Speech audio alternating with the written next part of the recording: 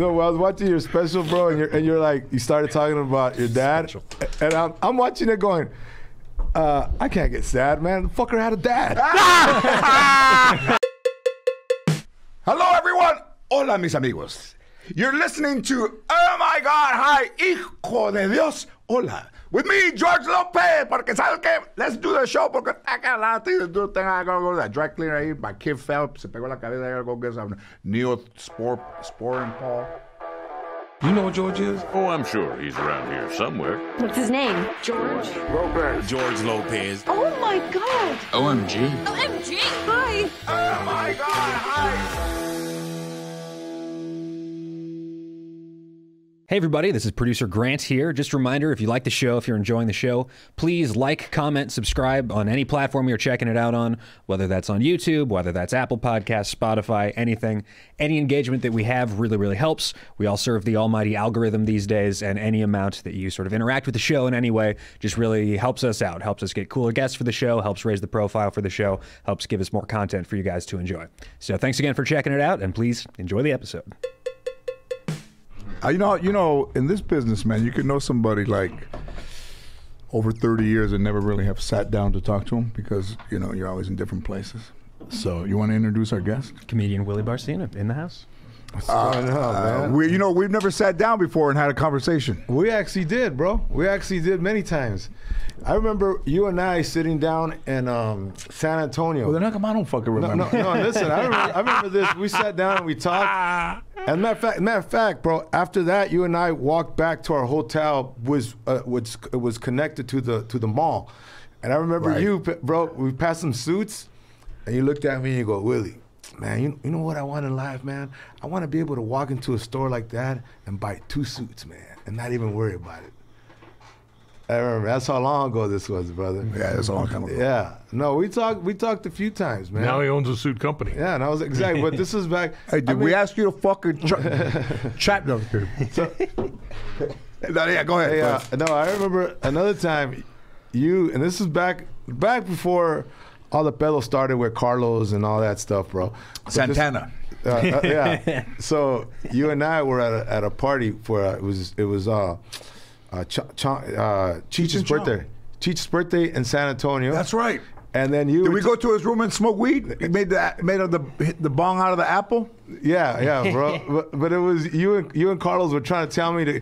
It was before MySpace, and you guys were telling me, hey Willie, you gotta get people's emails or people's addresses and postcards, and you gotta build a network. And I was like, man, fuck you guys, man. You know, I told you guys, you know, people are gonna find me. And it's funny, me. And years later, like through all our careers and everything, I was like, man, I should listen to these guys. but before MySpace. Before MySpace, bro. You, Carlos, and another cat, you guys would put cards on tables, and people would give you their address. Oh, yeah, that's right. And you guys would collect their and send them. You guys, this was way back in the day, bro. Anyways, man, it's Paul. Paul was another one. I know the whole pedo shit that you guys. He and I have pedo? No, I don't know. You guys remind me of that. I don't know you guys. I mean, I've never seen you guys on the show together. You know, no. Okay. You know, Paul Rodriguez. I met Paul Rodriguez in 1979. He had just started. Shit, I was in 9th grade, bro. He was, you know, I wish I was in 9th grade. But Paul got hot fast in the early 80s. Yeah, with that sitcom. He did the Tonight Show with Johnny Carson, did great. Did you ever see him on the Tonight Show? Yes. Paul Rodriguez? Yes. He had the Mexican Express card. Mexican Express card, pulled out a knife. And then he had a great joke where he was in the elevator and were there people talking? What was the joke? He said they were in there, and he says to the people, you weren't in there. And I said, hey, this is America. Speak Spanish. Yeah.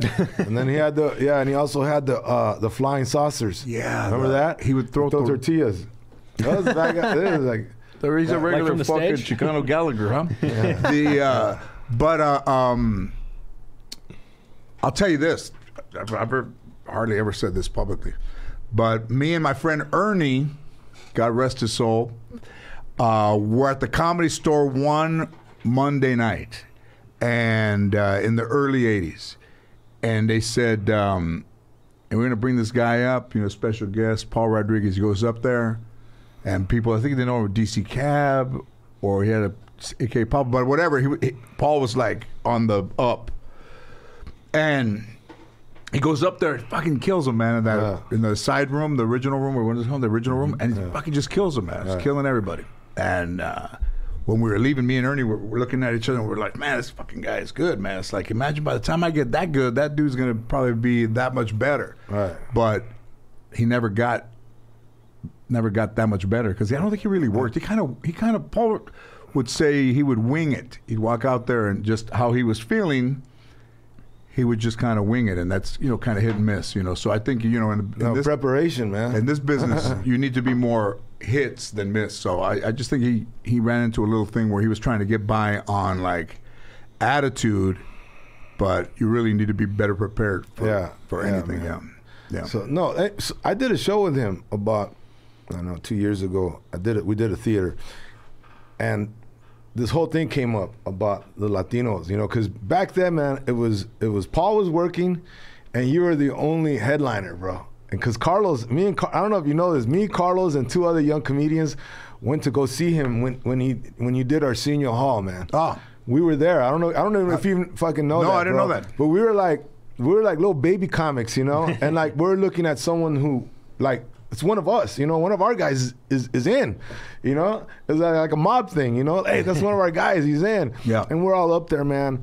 And then we all went to go to a diner after. It was me, Carlos, and I think Jeff Garcia was with us. Mm-hmm. Jeff Garcia was like 17, 18. But then, anyways, I brought this up to Paul when 2 years ago, and I said, yeah, man, it was you and it was George. I go, and I felt that for me, we could have been more of a group like the Negros do, bro. Yep. The black dudes. I came up in South Central at the Comedy Club, and I used to see the way they came. Faison Love, D.L. Hughley, all these guys. They were all young comics, man. Pierre, man, and Chris Tucker, who back in the day I used to give him a ride. All right, so tell everybody where that club was, because on Crenshaw and 43rd. So back then, there was a few clubs in that area, Marla's Memory Lane. There was a couple other ones. What was that? Which one was that? Where you guys went to? Do you remember? There was this guy named Brown, something Brown, and he wrote for Arsenio. Jeff Brown. No. Oh, J. Anthony Brown. J. Anthony Brown. He had a club, and his was on Crenshaw. The one that I'm talking about was on Crenshaw and 43rd, bro. Yeah. But anyways, I see the black guys out. They would pull for each other. They would be in the green room upstairs at the comedy. And I wanted to create that back then, I wanted to get us like that, but man, we just won't, And I brought that up with Paul, and Paul's emotional, bro. I don't know if you know that about him. I didn't know that. Super emotional dude, man. Super like people that hang out with him a little, he started tearing up, man, and he's like, man, Willie, me and George, we should have helped you young cats more. We should have. Anyways, man, there's him, obviously, man, drinking a little bit. And, yeah. Did you find that amongst detectives? Were detectives territorial, where Chicano detectives hung out or white detectives hung out with each other, African American detectives? Those that liked Mexicans didn't matter. There was no, the Mexican didn't give a shit who they hung out with. There were some guys that just didn't like Mexicans, didn't hang out with them, but they all helped each other out. It wasn't us against them. There was no racism within the police department? No. Gil. There was the 70s and 60s? There was no time where there was ever a conflict. Now, when you look back at things and when you realize that they just celebrated their 100th anniversary in Homicide Bureau. All right. And I went to Homicide Bureau in 1981, and then I went back as a lieutenant in 2004. When I went back, I was the first Latino above the rank of sergeant to ever work Homicide Bureau at that time. It had just never been done. So why is somebody going to try and convince me that there was never another Latino worthy of being a lieutenant up there in Homicide Bureau? So I had all these things. So there are a few things like that, and at that time, if you looked at the department, most of the executives were all white Anglo-Saxons. Right. You know, they were all there. So was there in somebody's mind, but in the working swine at our level, I didn't see it. You know, You didn't see anybody having an issue with having a partner of color? No. That they wouldn't perceive that maybe that guy was not of the same caliber because he might have been a white sheriff and he wants to buddy up or partner with another white sheriff?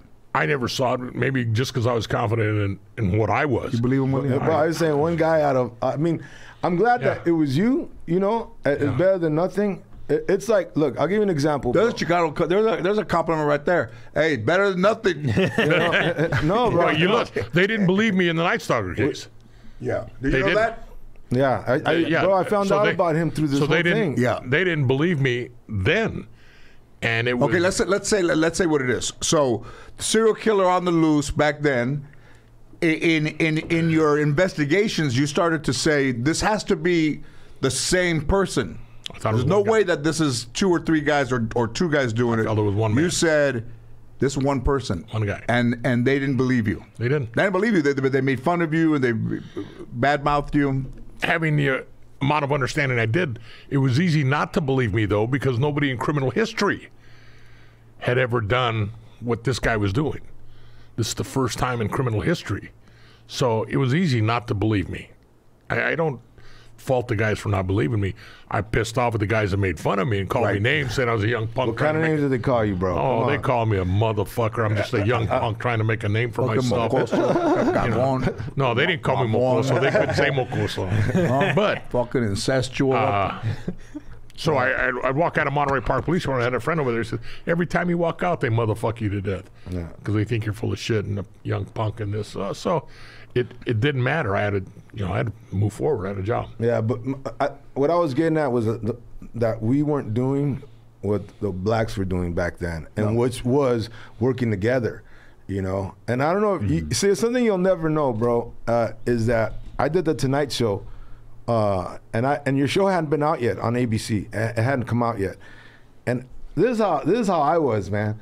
I told Jay, man, there's a lot of Latinos out there that should be on your show.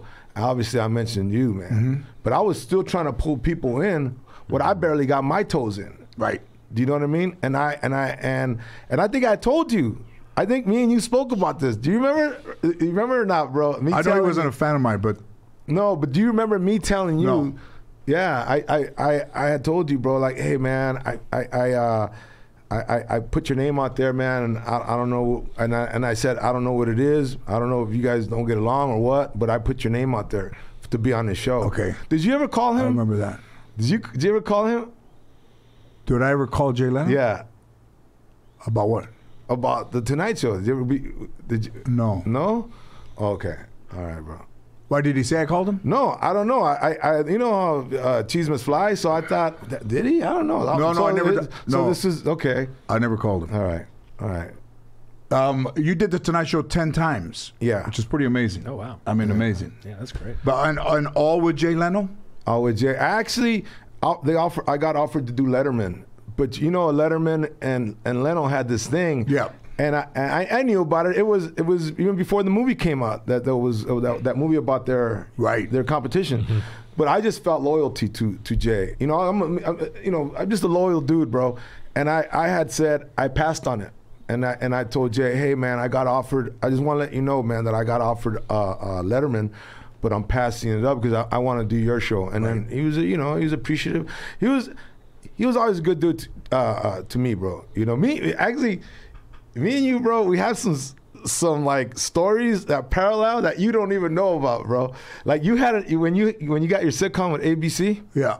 I had a deal with them at the same time for my sitcom at ABC. At ABC. And when you got picked up, I got dropped. You know, I mean, which is how. I didn't know that. Well, how far did you get in? Did you shoot the pilot? No. We got a writer. We wrote the script, and then we're going to the next level. And then I read. Remember back then there were the magazine Variety. We had 7-Eleven. You could see like. Oh yeah. Yeah, and I remember reading it where George Lopez gets picked up, and then but the day before they had dropped me. my agent had called me and said, "Hey, Yeah, Willie, but that's not. I mean, you know, if you're talking about like helping other people, they didn't. They, you know, they should. No. This is my point, bro. This is my point. And when I was talking to Paul about like how we are with each other, Yeah. I said, bro, this is what Hollywood does to Latinos, and I try to explain it to Paul, and I'm tell me. I want to get your take on it. All right. And I believe that in Hollywood, man, we're not bad guys, man. People aren't trying to purposely screw each other, you know, fuck each other's career. What it is Hollywood gives the Latinos a sliver of the steak, a sliver, all right? And they throw it in there and they get all these lines. All right, motherfuckers, eat. So that's everybody, we're fucking chomping on each other trying to get that sliver, man, you know? Mm-hmm. So I think to me, that's one of the reasons when I was telling Paul, I said, hey, bro, I think this it's not intentional. It's almost like, a lot of Latinos were put in that position where you're gonna fucking fight to get a bite, a taste, and then you know the guys in back. Look at this body. I got the bite. But what's your view on that, man? Yeah, I mean it's true. I think it's hard for everybody, but I think it's harder for Latinos. Like, you had But you had a deal there, right? Yeah. Did Jay Leno have a? Did you and Jay Leno have a deal? I had a deal with Leno, man, and we got this writer, and a top-notch writer, but I'm not gonna mention his name. No need to, drag his name in the mud. But did he write other shows? Was he a showrunner or a writer? No. He wrote for a pretty big show at the time. Yeah. And he got a lot of money. I know what Jay told me, man. What they paid this cat, and I was supposed, your writers, I'm sure when you did your show, you and your writers would go and eat and hang out, maybe drink beer. Am I right or wrong? Or no? No, that's wrong, yeah. Okay. Well, not wrong, but we didn't do that. You guys didn't hang out? No. No, because usually that's what happens. A writer will hang out with the talent to get to know their soul a little bit. So anyways, this Jay tried to manifest that. He goes, hey, man, go out with the writer. He set up a lunch. We had lunch, and all I knew was about him. Like about all I knew was like what he did, what he's done, how he came from New York, started writing, and he went to NYU. I heard he had just bought a house, and man, we were done with dinner, and this fucking guy didn't ask shit One about question me. about you. No, man, and this is where I'll give Jay his props too, man. Okay, so 6 months later, we got the script. I get it, and then he gets it, and then Jay calls me and goes, Willie, I read it, bro. It was horrible, man. Everything was like piñatas and tortillas and like there was no. Why you're a big Gil hungry? Yeah, bro. It was we were like the car. Okay, here it was. It was people laughing at us, not with us. Yeah. What was the premise of it, though? The premise was actually Jay's job, what Jay did before he became a comedian, which he worked at a dealership, and he was the guy that could talk to the salesman and the guys in the department. The tools, in the parts department. Yeah, so he was the in-between guy, and that's what he did before he became a comedian. So he says, I see you as that guy. But you know what? I like that already. Like, you have to have an idea. So you have a place, like a car place, right? The people go in there, you see different customers, you see the salesman, and the guys in between. So he can come and be in the offices, and then he can be with the mechanics, and you got a little bit of the yin and yang of the guy. Yeah, so I get that. Yeah, but the guy who wrote it, man, it was horrible, man. It was, the guy had he was brainless, basically, man. Yeah. It was like, it was more buffooning than when they buffoon an Italian in a sitcom. The Italian's always the dumb guy. You know? It was like way more than that. And then anyways, Jay goes, Willie, I can't produce this, man. And then, he just said, man, I apologize. I gave it my all. I know, hey, I don't want to do this either, man. I don't want to do the script. And then we just, kind of would let that go. But I continued. I think I still had another 3 times with him on the Tonight Show. But and where did you meet him when he first saw you? And at the Comedy Magic Club. Because that's a big deal, man. To do one show 10 times over, especially the Tonight Show. It was a big time, yeah. But it was. I mean, one thing. He saw me at the club, and I was leaving. I was going home. I worked a 5-minute set that I was actually working on for another show. You know, I was like MTV, Kamikaze or something. You know, remember those shows? There was like a bunch of them. VH1 Spotlight. Right. I was working for working a 5-minute set, and Jimmy. Is it Jimmy Brogan? Yeah, Jimmy Brogan. Jimmy Brogan, right? Jimmy kind of ran up to me when I was leaving. He goes, "Hey," because Jay wants to talk to you. And I go, "You know, you're a kid, man. You're a comedian. I was like, Jay Leno, yeah." So like, you know, I'm only used to seeing this guy's face on television, right? Doing the Tonight Show. And I go there and he's eating his wings, man. He's like, eating, and he looks up at me and goes, "Hey," he goes, "Hey, kid," he goes, I like your comedy," and I go, "Thank you, sir." You know, I felt like it was like an uncle talking to me. You know, and goes, you know, and then, I don't know, man. The next thing you know, I was doing the show a month later, man. A month later, and it was a good experience, even just meeting. Like, I remember when I went to his house. I mean, I got to know him and Mavis, his wife. Right. I got to know them pretty good, man. I remember I had a broken down Celica, like tore up, bro. I mean, it was the ugliest thing you could. I mean, this chick, the car itself was a cock blocker, bro. You know what I mean? You know what I mean? Like chicks would look at the car and I ain't fucking this guy. And I remember driving through Beverly Hills looking for Jay's house, man. And I'm literally stopping because I'm looking at. Remember, back then there was no phones, none of that shit, bro. You wrote it on a piece of paper. And I'm going 1221, and I'm driving, and I didn't know there was a patrol car behind me. Just every time I stopped, he would stop. And then all of a sudden I go, holy shit. So I went again, and finally I go, that's his house. And when I stopped, that's when the cop put the strawberries and everything, man.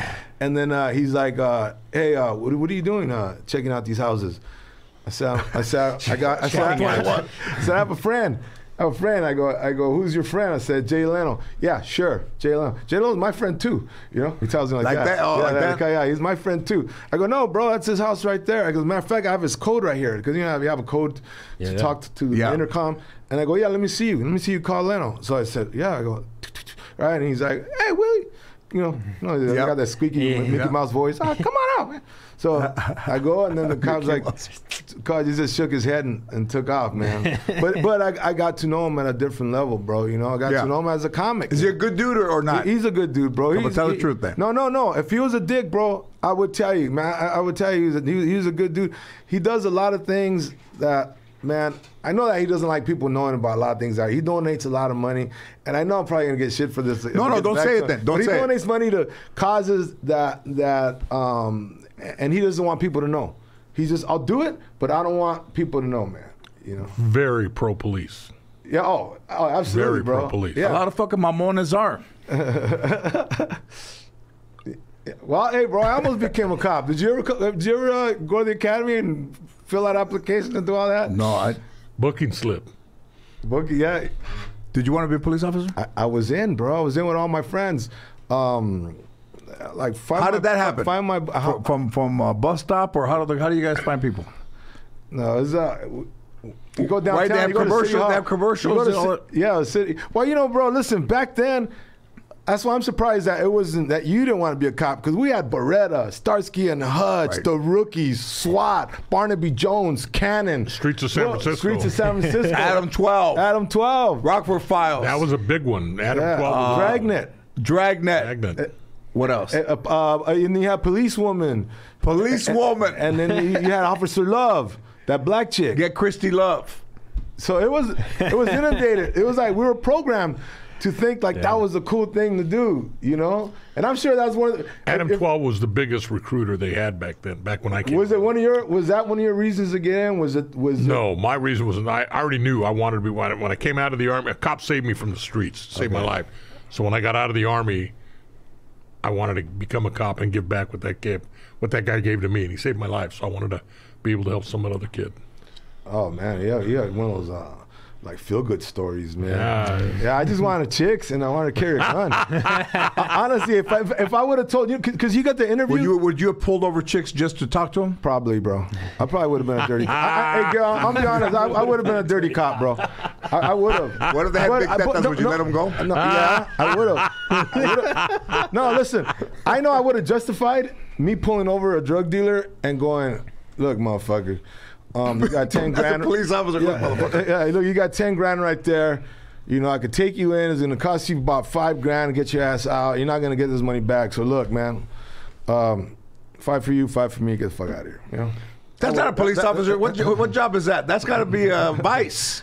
Well, yeah, that'd be, you know. No, but if you pull somebody That's over, vice. if you pull somebody over and seat in the back seat, that's in plain view. Yeah, I can say half of that is mine. That's Better Call Saul. That's where you and I differ. That shit never crossed my mind. No, you see, that's what I'm saying, man. That's why I didn't become a cop. Yeah, Why? Because if you say it did, they're gonna pull you in for statute of It's limitations. just the way I felt. You know, I'm man enough to stand up for what I believe is right. You never had the urge to get Never. No, it was one of the questions they ask you in the interview. Oh. Because when you They do ask you. Yeah, One of the questions they asked you, would you be putting that cite on? your mother if you stopped your mother in a traffic stop? Would you give her a ticket? That's one. And what's the right answer? I wouldn't. My Depending mom on what she did. My mom didn't drive, so I didn't give a shit. You had one of those Mexican moms that didn't drive? No, here's all white moms drove. Mexican moms. Ay, and autobus. Did your mom drive? She drove, man. My grandmother drove. She, yeah, my mom drove, man. All right, so anyway, so just stick to the cops. So then you guys go to where'd you go apply at City Hall? City Hall, bro. And I remember City Hall. when they ask you the question, it's a civilian, somebody from the city, and a police official. And I worked for the sheriff's. Oh, you were in sheriff's. Okay, and so it was all deputies in there. There were no okay. civilians. No, there's civilian, and then they shoot questions at you. You sit there, man, with your suit, with your polyester suit, and I remember one of the questions was if you were working there was a robbery and you were in there with your partner, and they broke a vending machine and there was some coins on the floor, and you saw your partner pick up a quarter and put it in his pocket. Would you say anything? All right, wait. Okay, let's say, would you? I mean, I know what the answer's supposed to be. No, you don't even know. You just got to go in there and rapid fire this shit at you. For a quarter, no. Yeah. Okay. No. What I said, my answer, when I was 21 years old when I answered this, I said, I would pull him aside and I said, look, bro, a quarter's no big deal. If next time just ask me, you don't have to do that. That's what I told in the interview. And they said, so you wouldn't report it? I said, no, I wouldn't report that. I wouldn't report a quarter. I would have a talk with them. And then they start getting tricky. Would you report $1? Yeah. Would you report $10? Where does it stop? So we know there's a line. Yeah. Anyways, man, there's all these. Don't they say, like, if somebody put $100 in your locker, would you keep it? I think that's one of the tests in New York or something like. Nothing the cops. like that. The cops. At least in what's that, American Gangster? They have some money there in the thing, and if you take it, you're in, and if you don't take it, you're not in. You know, and I think Russell Crowe. That was a good movie. He didn't take it. Yeah, he didn't take it. So okay, so then and then I was in, bro. And then you go through, you can take the physical agility, and it's funny because when you're there, it's surreal. Because I remember seeing this thing on Charlie's Angels, you know, the entrance, right? Yeah, Charlie's Angels. You know, it was, and you do the physical, you know, you jump a fence. You had the T-shirt that had your name stenciled. No, not yet. No, you're just in your regular clothes. No, that's when you're in there, bro. Yeah. And you carry this dummy. You got to drag this dummy, and then. What else? You have to drag a dummy? Yeah, you have to do all this stuff. And then, you pass that, and then they interview your neighbors. They interview your neighbors, and they ask about you, and then they interview jobs that you used to work at. And I used to work for the Broadway, man. I used to arrest shoplifters, so it was kind of... Oh, so you were already kind of in... you wanted to be in it. No, bro, but I just wanted to meet chicks, bro. You know what I mean? It was, come on, I was 20 years old, all the hot chicks working. I remember, I spent my whole day... I remember one time the guy who was in charge of all the Broadways, you know, which is a store like Macy's today, right? Broadway was shit, man. Yeah. So it was the guy that was, and the ex-sheriff, by the way, who that's a lot of them do that when they retire, man. He handled like 6 stores, and he called me in one time and goes, Willie, man, I got to tell you, you have the worst arrest record of anybody. I remember him telling me that, I know, sir. It's just that they're not. I don't know what it is. I had to come up. You know, I had to like tap dance my way out of that shit. You know, I was like, yeah, you know, when I'm here, they're not stealing, man. You know, I don't know what it is, but I'm too intimidating. I'm too good at this. No, but the truth of the matter, man, I used to see like there would be a girl in like the certain department, the shoe department, you know, hot chick, and I'd be like, what's up, Lisa?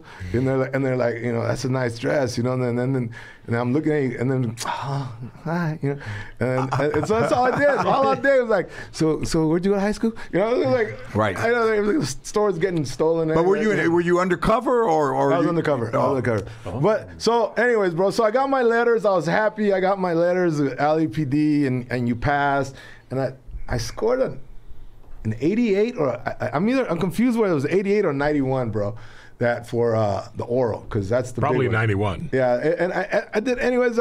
Why you say probably 91? Because at that time there were a bunch of applicants going in. If you didn't make at least 90, yeah, that was a cutoff. Yeah, that was it. You still passed, but you weren't going to be accepted unless you were 90. Yeah, you had to score high. I didn't know that. Yeah, no, that's true. And so I went to go party, man, at Quiet Canyon. You know, back in the party days. Did you ever go in there? You were married already. I was married already. Yeah. I've been there, but I was married. That was a spot, man. That was a spot, bro. So I remember I was there with some buddies of mine, which they all became cops. Two of them. Two of my buddies just retired. Anyways, man, I was a stereotypical LA kid, man. I had the 1958 ragtop bug. You know, lowered. Oh yeah. You know what I mean? Shit. With the blasting expose. You know what I mean? Expose. You know what I mean? Yeah. You know, with the ducktail back here, the disco ducktail. Shit. And so I remember, you know, I got pulled over, man, by CHP, and I got arrested, and that was it, bro. And that was it, man. For DUI? For DUI, yeah. And then they tell you. You didn't tell him, hey, man, I'm trying to. Bro, I had my paperwork right here. I showed him everything to the CHP, and he goes, yeah, that's nice. You can try again in 5 years. That's what he told me. That's nice. Is that what it is? I don't know how long it is. Yeah, but he said you can try again in 5 years. That's cold. I know they make you wait. I don't know. There was a magic year, but they want you to stay out of trouble for X amount, because if they say 2 years, and they bring you in, and then 2.5 years, 6 months later, you get arrested DUI again. So they want to make sure that it's not an issue, especially with booze. Is that what kept you out? Yeah. That was it? Yeah, and then I got. So you were planning to go. That was all I ever wanted to be, because of the. He was already accepted. Yeah. He was already accepted. He had an academy date. Yeah. He was accepted. You're across the finish line. So okay. All he had to do, stay sober, cabrón. But no, toma más. Hey, bro. Yeah. And that was it, huh? Yeah. Man. Interesting.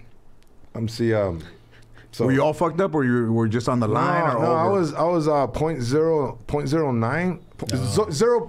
0.08 is 0.08 is legally drunk. 0.09. 0.09. It's yeah. And it was funny. It's funny because I was all discoed out, man, and I went into. I mean, you go to the club, you're fucking disco. You got your cologne on. I remember they took me to what is it? East LA Station. No.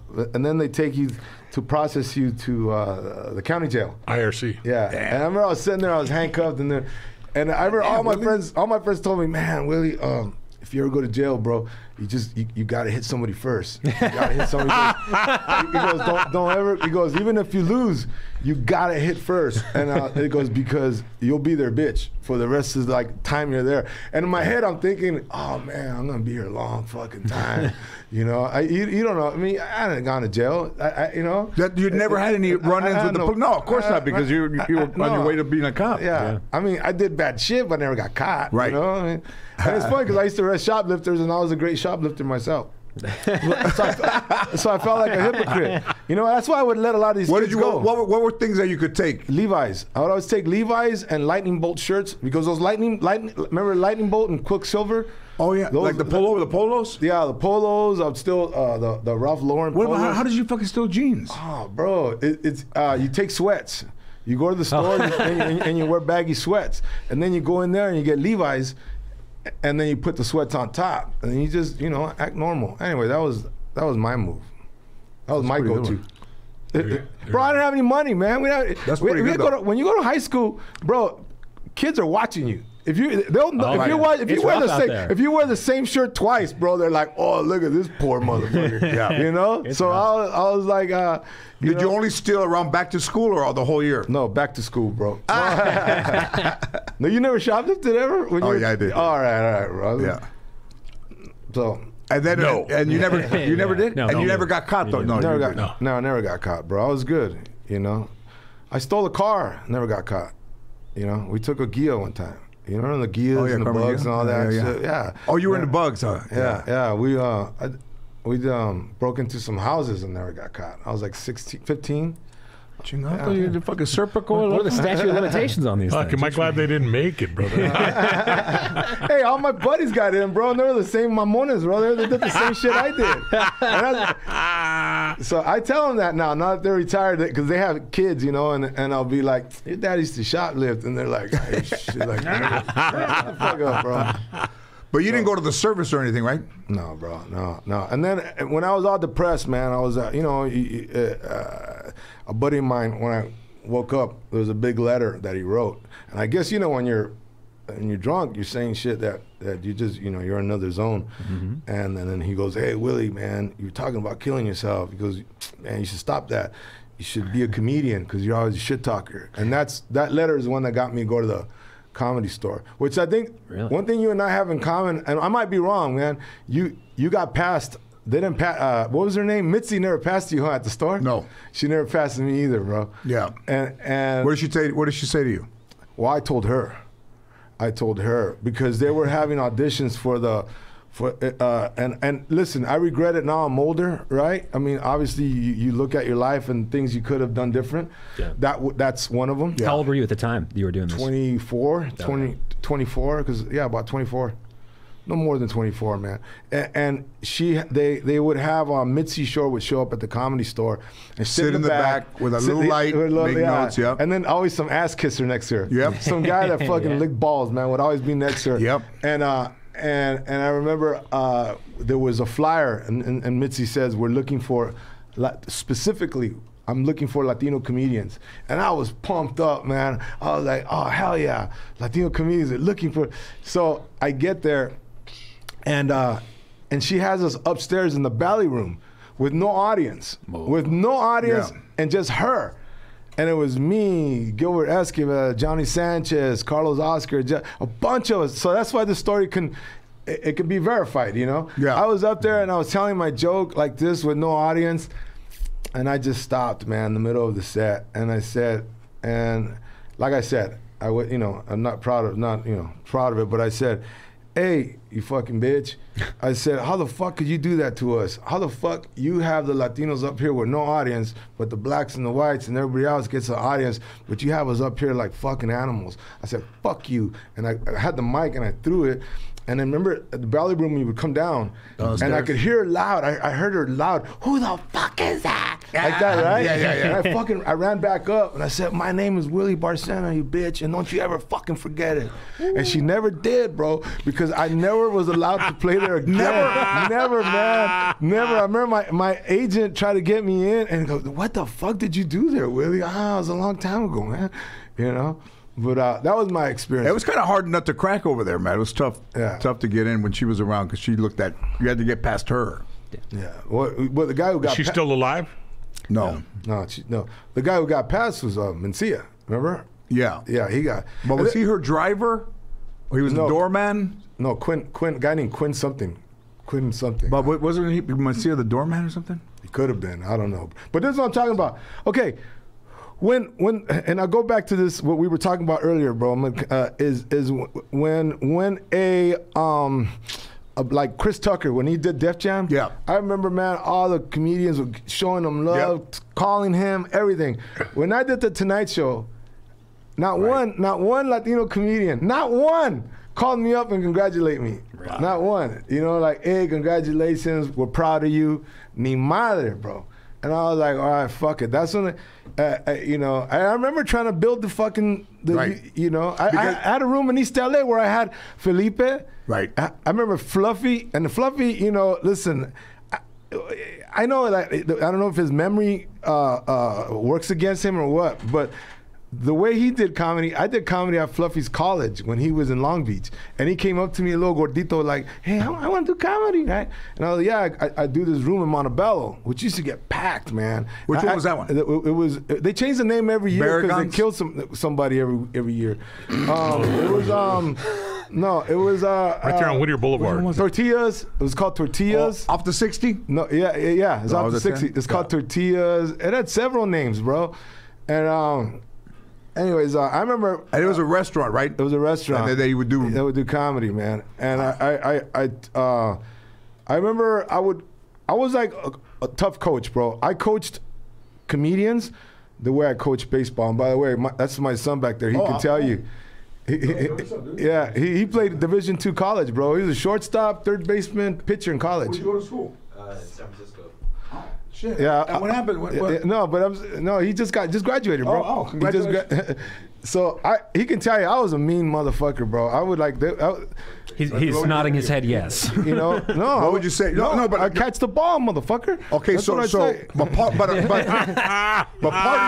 of you would be a coach. Part of you would be even coach to comedians. You found a lot of guys. Yeah, right? yeah, bro. And I know I hurt feelings. And I remember Fluffy would go on stage and grab the mic and pull it and goes, "Let me get this out the way so you can see me." And I said, "Bro, stop doing that shit." I go, Louis Anderson, that's his bit. I go, "Don't fucking do that." I remember this kid was so soft, bro, that it hurt his feelings. Yeah. And every time I would talk to him like that, he was soft, man. And I could see it, man. See, I came from dysfunction. I came from everything was like, "Hey, motherfucker!" I just negativity. Yeah. So my teaching process, although I had the same goal as a guy that's gonna teach psychologically, you know, but I was a dick. But did you want to be a teacher? Did you want to be a mentor? No, I wanted all of us to get better. Right. I just wanted us to get better, bro, because there was no group. I remember I ran at Carlos and Charlie's. I still have the flyers, 1993, and it cost me. I mean, for me that was a lot of money, right?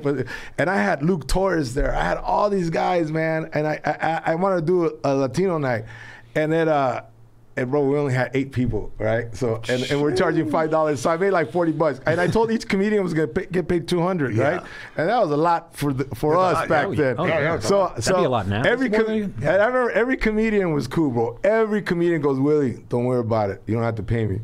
The only one who fucking that drilled me was Mencia. Mencia goes, "Look, bro, you're a man of your word." I said, "I'm a man of my word." He said, "200. Where's my 200?"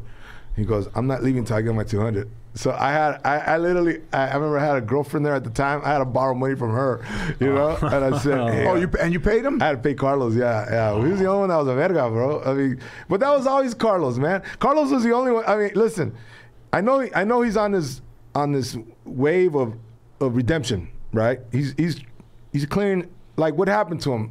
You know, he got punished, right, for what he used to do. We all know what he did, right? I mean. He'll never get a nickel out of me now after hearing that story. But a redemption, like he's trying to. What's he trying to do? No, I think he knows in some ways he did some things he shouldn't have done as a comedian. I mean, we know what that is. I mean, Joe Rogan fucking exposed it, right? You know, but to me, like I had him at my house about 7 months ago, and I invited him. Another comedian goes, "You know what? You should call Carlos, bro." You know, and I think. At that time, the reason I invited him, and you're here, and I think you would like your opinion on this. I think the punishment should fit the crime. So yeah, he did something bad, but we're going on 2 decades now that people longer that people are going like, all right, you stole, you fucking, all right, it's enough, man. At one point, you gotta say, okay, you did your time, you know, because you know it was out. I mean, shit, they buried him on South Park. Remember that? Yeah. Oh, that was fucking horrible, man. Yeah. When I saw that, I was like, oh shit. Was that the fish sticks one? Yeah. That was Kanye. Was that the same thing? Yeah, it was the same one. So, but why did that guy feel like he had to use things that weren't his? Mencia. Why did he feel that? I feel, man, that in the regular streets, you got guys who steal. You know what I mean? Yeah. Guys who really rob, and in our comedy world, there's also those personalities, man. And I feel. I don't know. Listen, man, I'm not in the guys. I don't know. I can't talk for him. I could only tell you what I think. And I know he has 10 brothers and sisters and grew up in the projects. And I think one of the things that he hated the most was being poor. And so I could connect with that, man, because I know what it's like to miss meals, bro. You know, I know what it's like to go to bed hungry. Right. And that's one of the reasons I always wanted to help other cats out, man. You know. Don't look at me. I don't know what it's like to go to bed hungry. I don't think you. No, no, it's funny. He's asking me questions when I first got here. Yeah. He asked me about, hey, Willie, did you play baseball? Did you do No, bro. We didn't have any money. And so when these guys, my other boy, I got a boy that's a year and a half older than him. They were both, actually played with Steve Garvey's son. My Was he good?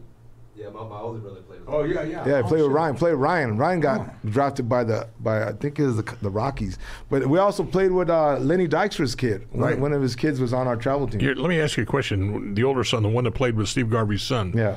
One of his coach, Clem Bonilla. Does the name ring a bell with you at all?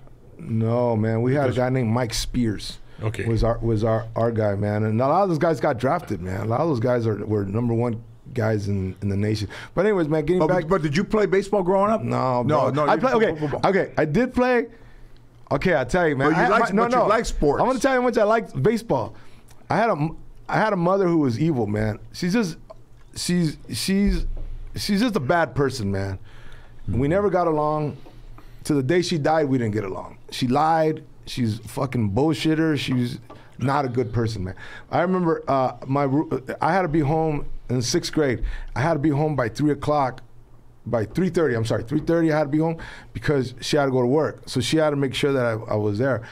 And I had signed myself up for Little League, right? Right. For baseball. Yeah. For Park and Recs, not Little, Park and Recs. Yeah. And she had told me no, but I forged her name, you know. And Park and Recs, you don't get a uniform. You wear your pants, but And they a give you T-shirt. a T-shirt Yeah. with a number on it. Yeah, Yeah. And I remember she whooped the shit out of me, man. One of these cordones, man. I got hit with one of the things because I went to practice. Yeah. And she said, "Where were you?" I said, "I was at baseball practice." And she started whipping me, right? And you put your hands up.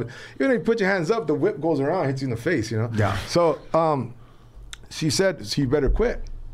Bro, do you know that I never missed a practice, man? Like she would fucking I was almost routine, like clocking in, you know, like all right, here goes ass whooping.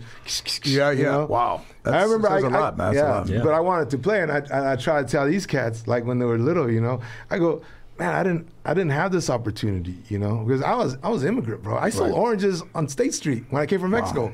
I didn't even speak English, man. English was hard for me to pick up English because at the house everybody was Spanish. Right. Yeah. And then I had an uncle that if you try to speak English, he put you down, man. He's like, oh, I see, I viene el americano, you know, Yeah. like he would fucking bust your balls instead of encouraging you, he would put you down, man. So, anyways, man. But but was your dad around too, and your dad and your mom? That piece of shit, bro. He he left in Juarez. He took off with some chick he met, and so And he never came back. he tried coming back and being a dad for a day when I was 16.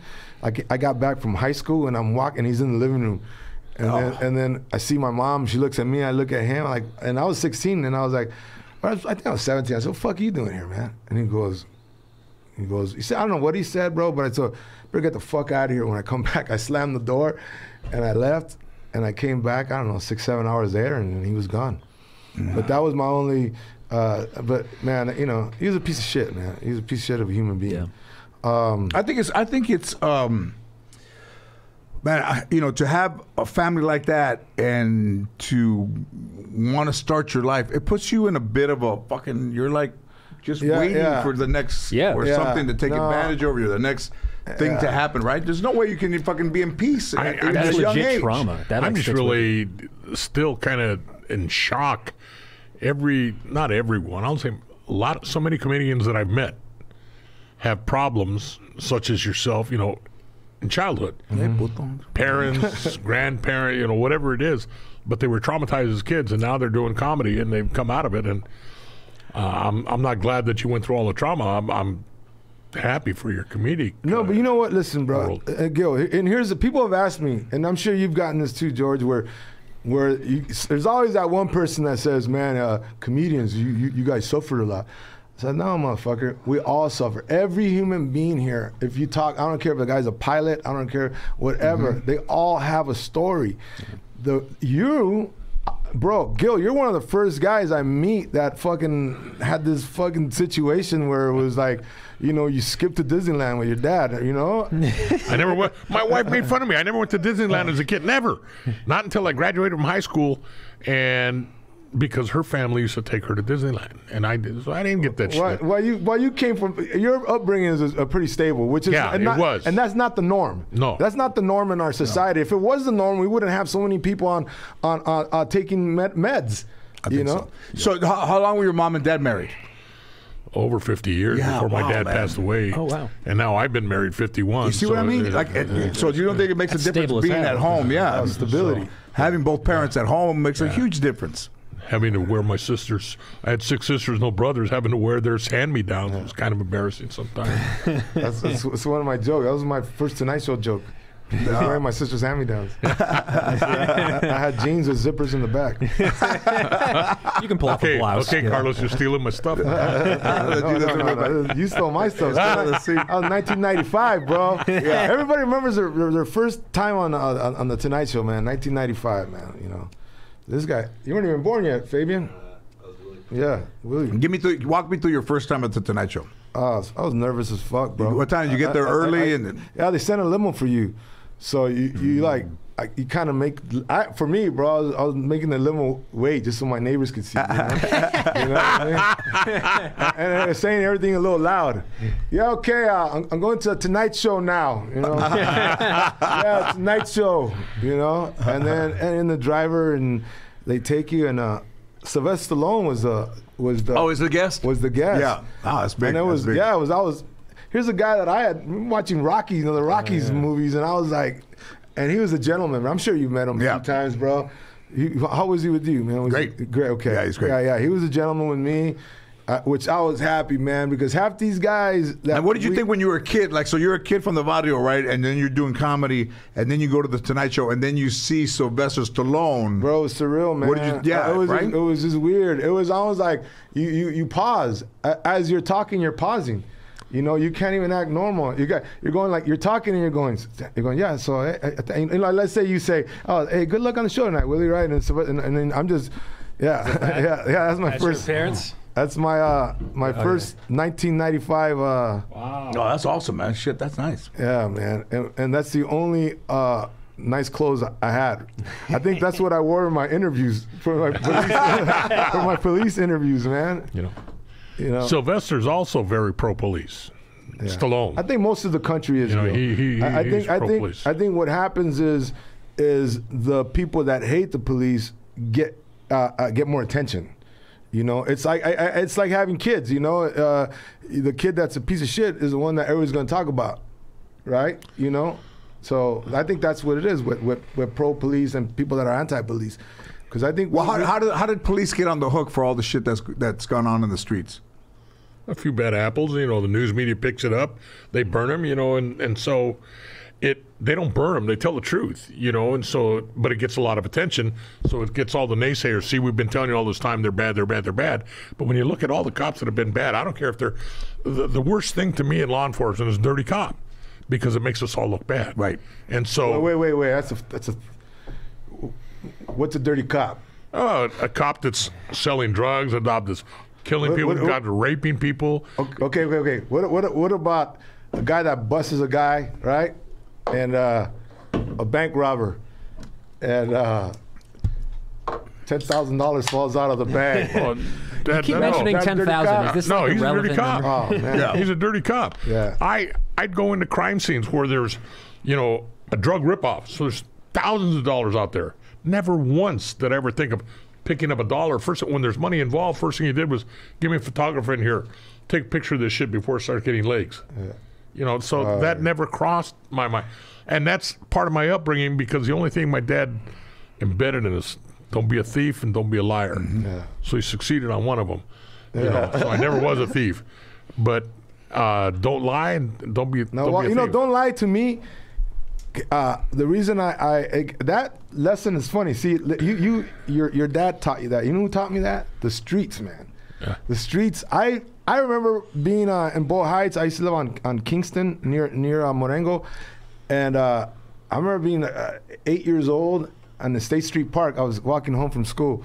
I used to go to Bridge Street School, and I remember I stole a yo-yo, man, from the park and rec. Right. And you know, you would back then you would give something to the director, and then they hand you a ball, right? They were like a basketball. What would you have to give them, like your driver's license or no, a jacket? Shoes? Yeah. Oh, your jacket. No, driver's. You're a kid. You don't have driver's license. Yeah. But I remember. I saw a yo-yo and I said, "Oh shit!" Because I got mine, whatever I had, and I saw the yo-yo. I put it, and I'm walking home. And I was on the bridge overlooking the 10 on State Street, and back then, now it has a fence. Yeah, back then it had no fence. It was just like 3 feet. Yeah. And I remember this cholo came running. Like, to me, it was big because I was in 3rd grade. He must have been in 6th grade, but he was, 3rd grader to 6th grade. That's a big dude. Yeah. So I remember he goes, "Hey, motherfucker," goes, "Get my yo-yo?" And I said, "Nah, man, you fucking got my pockets. What's this, motherfucker?" And he grabbed me by my shirt and my ass, and he hung half my body over the thing, and he goes, "You gonna steal, motherfucker? You gonna steal?" And I go, No, bro, I'm sorry, Holmes. I'm sorry, Spencer.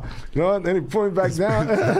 Hey, bro, but that's the shit that I learned, like, right away, like, all right, you can't be lying out here, you know, because you ain't gonna make it, you know? I mean, that shit was real to me. So he went back there to try to get his yo-yo, and they said, "Oh man, that dude took it." Took it right there. Yeah, go get him. He was chasing you down. Yeah, so that's where I learned about tell the truth, and that's why so many comedians, I get pissed off at them, man, because in our business, there's a lot of weasels, bro. A lot of guys who get in. Not because of their talent, because their ability to kiss ass, man. Because there is some kissing ass, like we were talking about, like the guy who sits next to Mitzi Shore. Right. There was always one guy there, always, yeah, puckered up. Yeah. And I was never, man, on a scale from 1 to 10, and Hollywood is and I had too much street in me because it's called networking, right? It's called networking, which you need.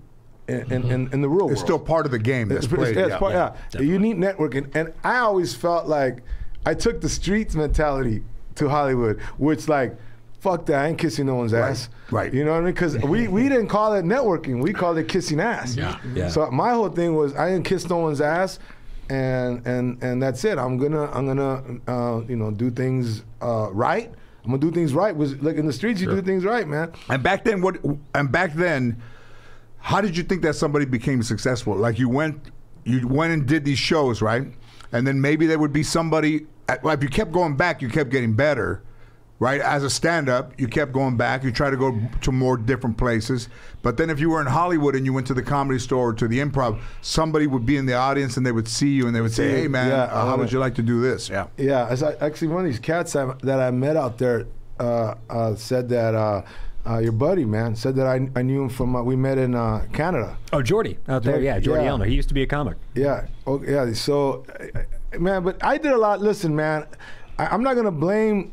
I gotta put a lot of the blame on me too, bro, because I did some stupid shit. I chased 2 hecklers out of the Laugh Factory with the mic stand down Sunset Strip. And of all the ones that I've heard, I haven't heard that. The manager. Tell me what happened. Tell us what happened. Did one of them have a yo-yo in his pocket? It was probably, I don't know, I was getting heckled, and then the guy said, "I don't mind if you heckle me," but the guy said something racist, especially back then. You see more Latinos in the clubs now than you did when we first started. Yeah, yeah. You would look in the audience at the Ice House, and you probably see 3 Latinos back then. It wasn't like it is now. A lot of these young comics, they don't fucking know, man. So this guy said something, and I said, "All right, bro, that's pretty funny." I go, "But don't you guys stop saying that shit, because see this mic stand, and the mic stand has that big plate in the bottom." I said, "I'm gonna crack you with this thing, man. No, shut the fuck up." So I started continuing, and then he said something, and I jumped off, and there was a little manager there, a little Filipino girl. Remember her, man? Yeah, I think so. Yeah, she's like a cute little girl, and believe it or not, it was Mel Garcia's birthday. Yeah. Oh yeah, Mel Garcia. It was Paul Rodriguez is homie. Dude, right? Yeah, that's his dude. It was his birthday, and Paul was there. Anyways, man, I jumped off stage, and the dudes just got off their chairs and then went out the side doors, and I went after him with the thing, and then like a bunch of comedians and people were following. Wait, come on, bro, that story gets around. You fucking, and it's like a comedian said, "Willie, you didn't burn bridges." He goes, "You blew them up," Yeah. So I mean, that's one of Many, bro. I remember chasing the club manager at a club called Go Bananas. Is in Cleveland, in Connecticut. Do you remember? Did you play? No, I did you never. play a club called Go Bananas? No. Cincinnati. Cincinnati? Oh, Yeah. Okay. right. I remember the manager told me. The manager gave me the light. I go, all right, bro. I see the light.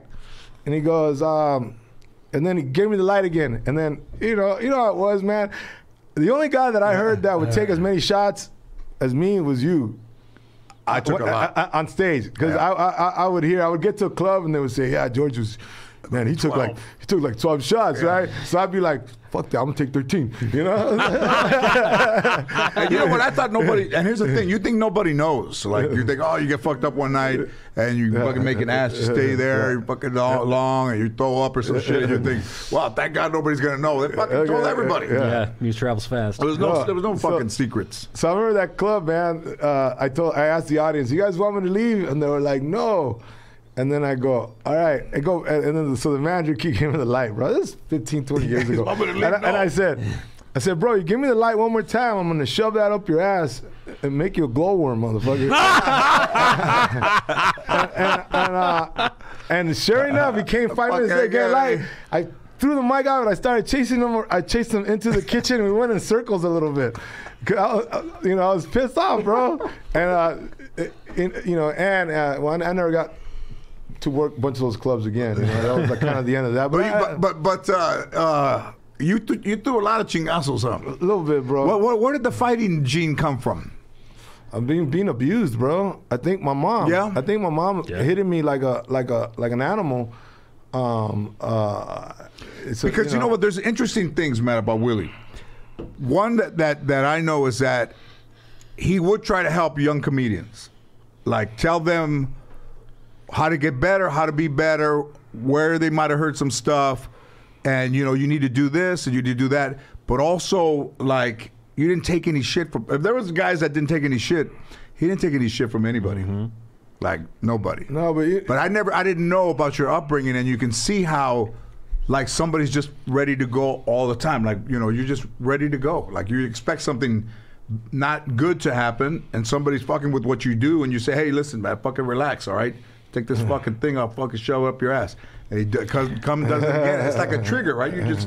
The trigger, it's a hair trigger. You go off and, But George, I'll tell you guys, when I had kids, when I said, my whole thing was I didn't want them to grow up like I did.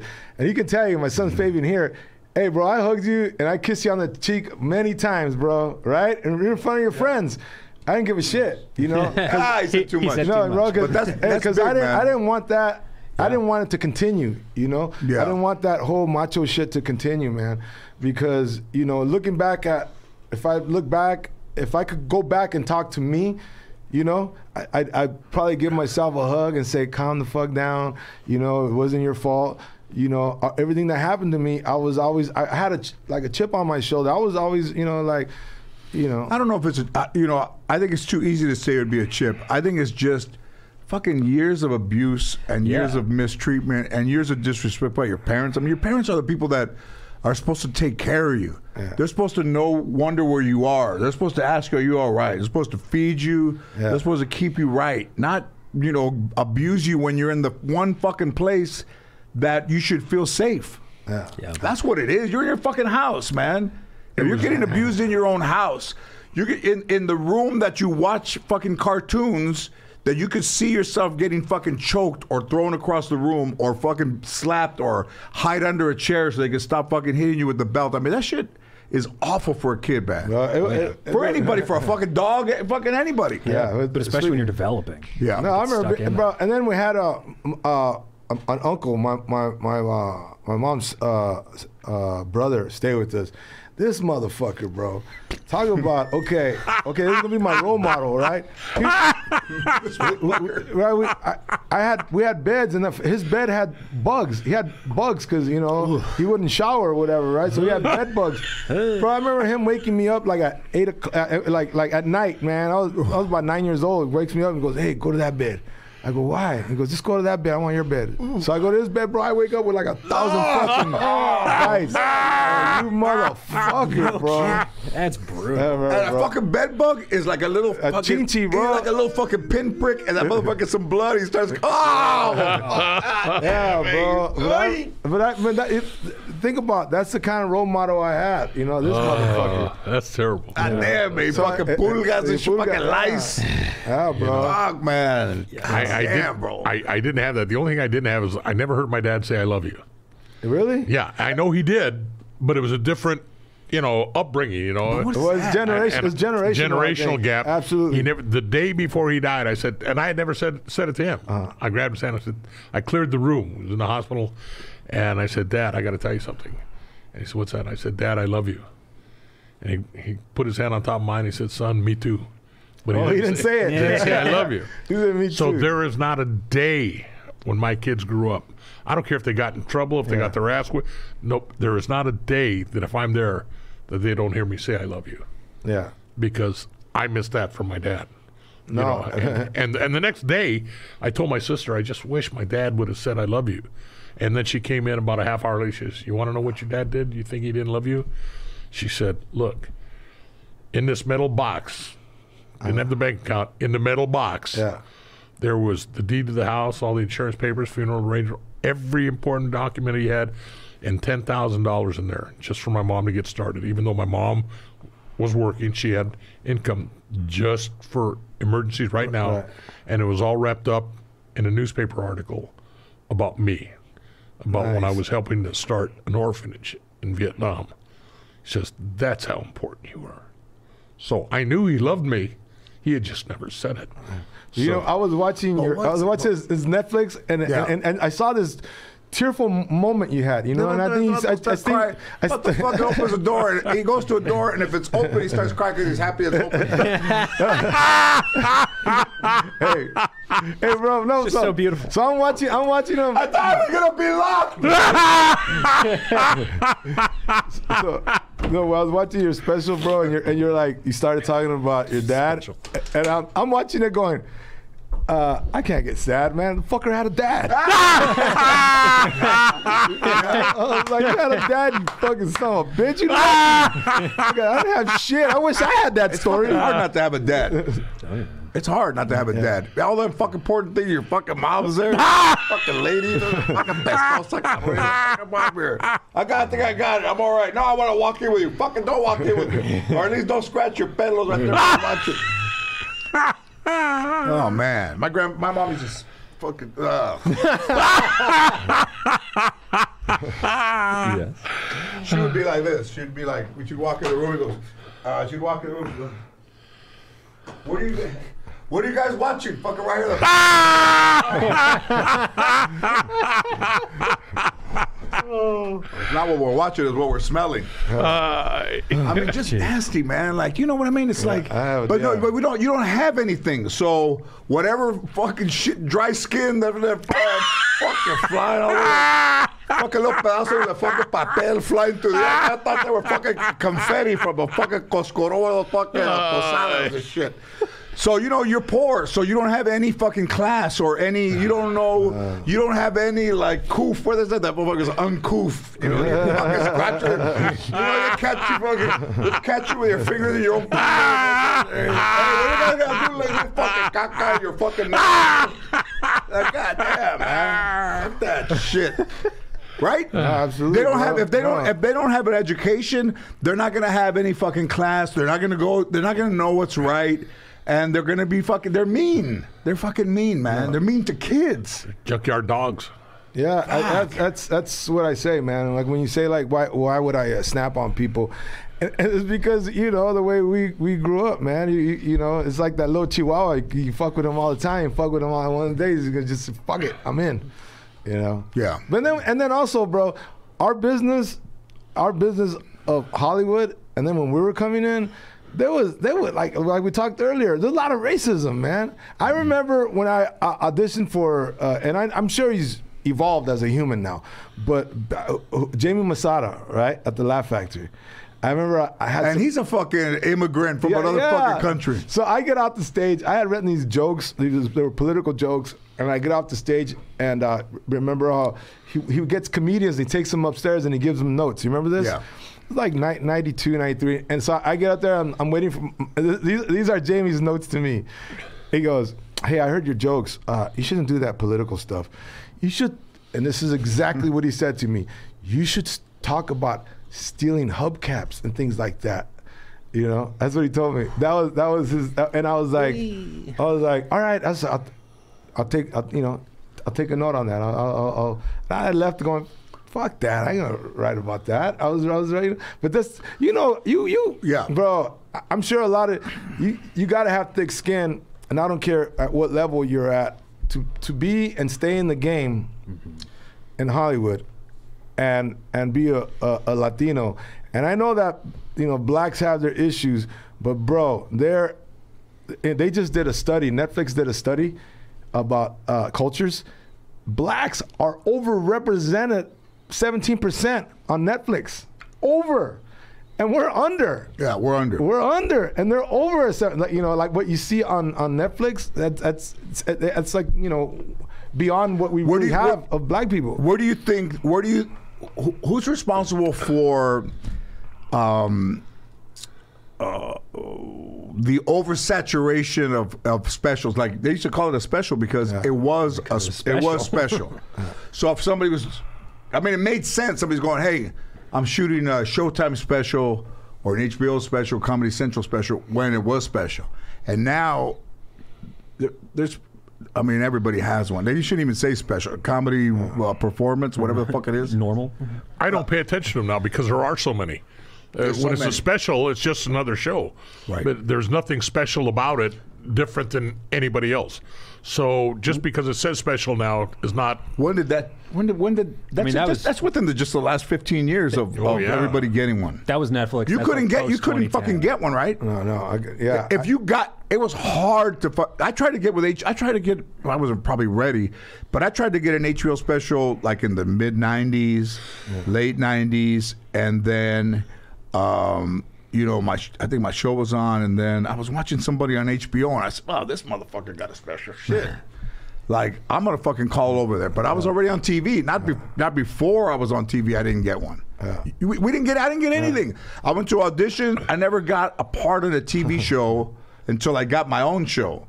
I never got a fucking special before I got my own TV shows. The only thing I even auditioned for Murphy Brown as a comedian and fucking didn't get it. What's his name? Got it, Bobby Collins. Yeah. And so it's like, it's just years of fucking no. Yeah. Years, decades of fucking no. Arsenio, Jay Leno. Arsenio showed you love, man. Showed me a lot of love now. You already on like We're 15 still friends. times? Yeah, man. We're still friends, yeah. No, he's a good dude, man. Good dude. I back in the day, I would run into him when he was working out sets at the Ice House. So he's a good dude. And what the fuck is that? You hear that yelling? Kids. Kids. Yeah, there's kids out there. With the way that you work, right? You're very meticulous about how you prepare. Well, we both were. That's one thing. That's one of the connecting threads with you and I had was because you would do a set or I would do a set, and I remember one time sitting with you at the Laugh Factory. I don't know if you remember, man. And we were talking about writing, and we were talking about the process. And you kind of had that same old school, hey, you write a joke, you try it out. If it doesn't, you change it. And a lot of the guys didn't have that work ethic, because it takes time, man. It takes, like I tell people, to be a comedian, you got to be willing to be by yourself, which is a hard thing. And most people, like it's like playing a sport. People just want to show up on game day and put on the uniform. But what were you when you were supposed to be practicing? Nobody watching you, writing and that the comedy, the joke comes from the preparation where nobody's cheering you on, and you got to be willing to be by yourself. And here's the thing, like you said, the people that have trauma in their lives. A lot of times it's hard for us to be by ourselves, but you have to fight through that. I read this book by Stephen King, and I think it's called How to Write or something. And he talked about On writing. on writing. Fantastic book. Isn't that a great book? Yeah, that's incredible. He gave a lot of his nuggets, like gold nuggets on writing. Remember? Wait a minute, that motherfucker was writing all about people, monstros and shit. He wrote a book about writing? Yeah. Well, he gave away. How good was that word, monstros? That's a fucking good word. That's a one I've never heard. Fucking monstros. Yeah. But you know, it takes discipline. But how did you find that book?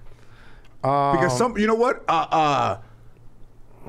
Somebody told me because I told me you were going to be on the podcast, and they told me they saw you carrying a Stephen King book. And I said, well, why would fucking Willie be carrying a Stephen King book?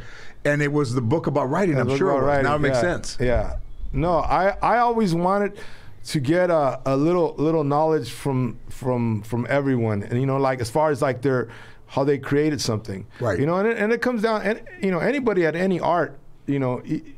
Right, what you did as a cop, man, you didn't just go in there. You got people's experience. Sure, they shared knowledge with you, exactly, and then you created your own persona, right? Exactly. But it came from people sharing knowledge. So the way I did is, you know, I would see how people would go about their process, right, and then see if I can. How much of that I can have for myself, and I always wanted to be. That's right. And you know, and I think this was important to you as it was to me.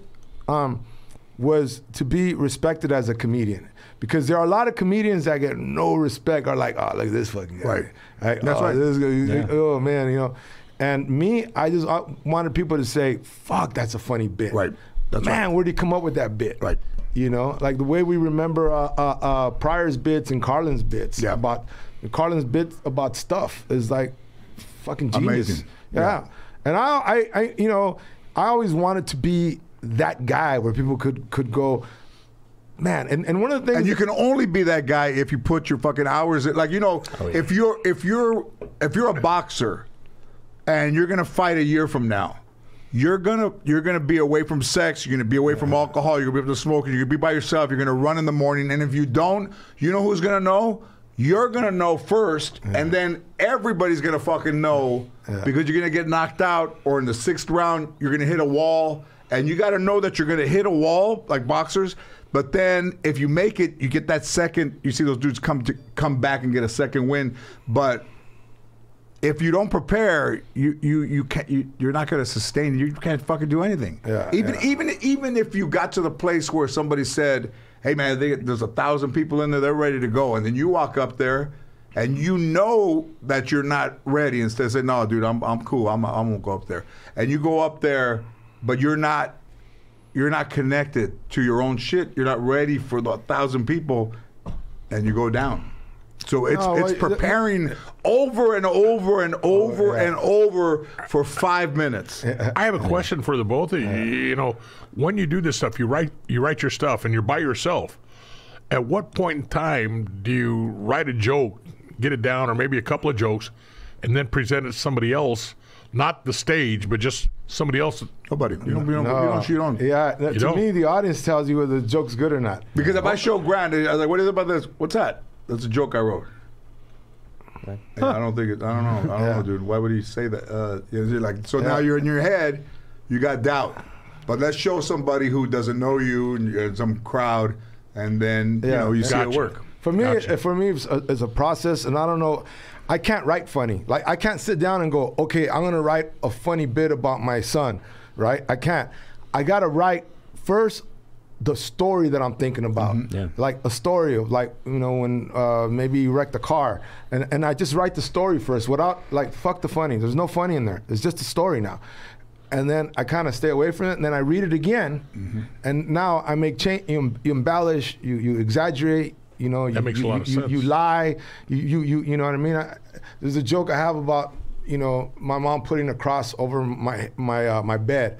And the cross in real life that she put over my bed was only like 6-7 inches, right? Yeah. And it didn't even have a Jesus. It was just, but in the joke, the cross is at 4 feet, and Jesus is and she plugs it in, Jesus moves around. That never happened, but it was, you know, you exaggerate. Once you do your writing, that's when your exaggeration comes in. So that's my process. I know we all have. I know you. Kind of the same. Yeah, I never heard anybody say that. Any comedians that I've known, I heard years ago that Jerry Seinfeld used to write for an hour a day, but it didn't have to be funny. He just wrote. Like you sit there and for an hour and you're like, I can't do it. But you start writing for 2 minutes, and then you go to 5 minutes. It's like if you were a runner. Then you go to 10 minutes, and then all of a sudden it starts to become easier. And even though, like Willie said, it doesn't make sense at that time, you're just training yourself to think about situations and think about topics and think about things, but you're sitting down and you are disciplining yourself enough to sit for a fucking hour. After that, when you get to an hour, then you can get up and go.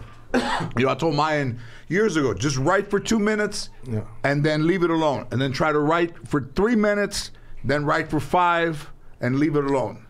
Yeah. And then before you know it, you can sit down for 15 minutes. You wouldn't even know you've been writing for half an hour. Yeah. No, I took this from Seinfeld, and I'm sure you've heard it too. You guys have heard it, where they asked him one time why he wrote 8 hours a day. They asked him, and he said, well, one time I'm walking around, he was walking around New York, and he goes, hey, a policeman works 8 hours. He goes, construction guy is working 8 hours. This lady's here for 8 hours.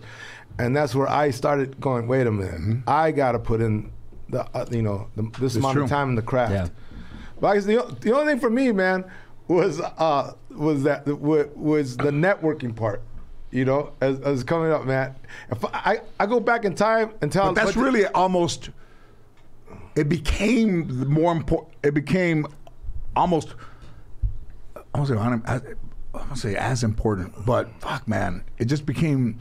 And if you're not a fucking networker, or you're not somebody that's going to speak up, it's tough. You put yourself in a tough position. But I'll tell you, here's another thing, man. Which I feel like it's important, especially because you're here, bro. My son is actually. I love being a comedian. I mean, there's nothing else that gave me that high, right? That gives you that high, bro, that rush you get when you do a set and you fucking kill and you fucking. To me, him and my boys, I was their coach for. I started the first travel team, right? And Northeast LA Little League. It was the first time that I had told these guys they're all from Frogtown. All the kids, I didn't pick kids like you would pick kids, They were all from one neighborhood. They were all your homies, right? Yeah. They were all from Frogtown, Echo Park, Silver Lake. All the Northeast kids. And I would get for people that don't know, explain where Frogtown is, because it's Elysian Valley, Elysian Park. Is it called? Is that over there? Let's go over here. The fucking Elysian Thomas Park, guy. right? The Elysian Park. Elysian Park. That's where it's at. I don't know. I call it. I know by its gang name. Right? I don't even know by its Elysian Park. Yeah, well, Frogtown. That's a city gang. I work at the county side. One time I went to compadres on Sunset after a Dodger game, and there was some cholo out there with no T-shirt on. He had EP on his stomach. I go, "What's that for?" I thought Elvis Presley, and he's like, "Fuck you, fucking puto." Oh shit! I said, "What's that?" Elvis Presley. Hey, fuck you! Hey, fucking came back in. Hey, sorry, man. I don't know who you were. The fuck doesn't matter. When you fucking told me to go fuck myself, man. But I tell you, Compadre's great though. Compadre's good. Yeah. I drank. I used to drink it with Kenny Landro back in the day. When Kenny, Kenny he doesn't drink anymore, but he hasn't drank for 10 years. But this is back in the day when he was a Dodger, he'd stop in there. He would come to my house. He'd come to my house. Him and Babo. Remember Babo? Oh yeah. Babo Castillo. Yeah. From Lincoln Heights. Taught Fernando the screwball. Yeah. Yeah. So those guys, man, I was able, because being comedians, it was people that start digging us and we getting the vibes, and I was always a Dodger fan. They would share information with me when these guys are little, and they would tell me, Willie, man, because we started playing Orange County, right? All these little brown kids, we play Orange County. We play. My friend says, Willie, if you want your kids to excel, you got to put them in their toughest competition. Mm-hmm. And by the way, his son. And he walked the walk, and because his son was Kansas just won the NCAA championship. The World Series. In basketball, the Jayhawks. Oh yeah, right. All right. His son was a point guard, Remy Martin. Was his name was Remy Martin? Yeah, the kid's Remy. Yeah, the kid's name is Remy. Yeah. Well, anyway, this cognac. Yeah, so I took these guys to Orange. I remember the first time I used to take you guys to Orange County, mijo, and we would get beat up by fucking football scores, right? 27-2.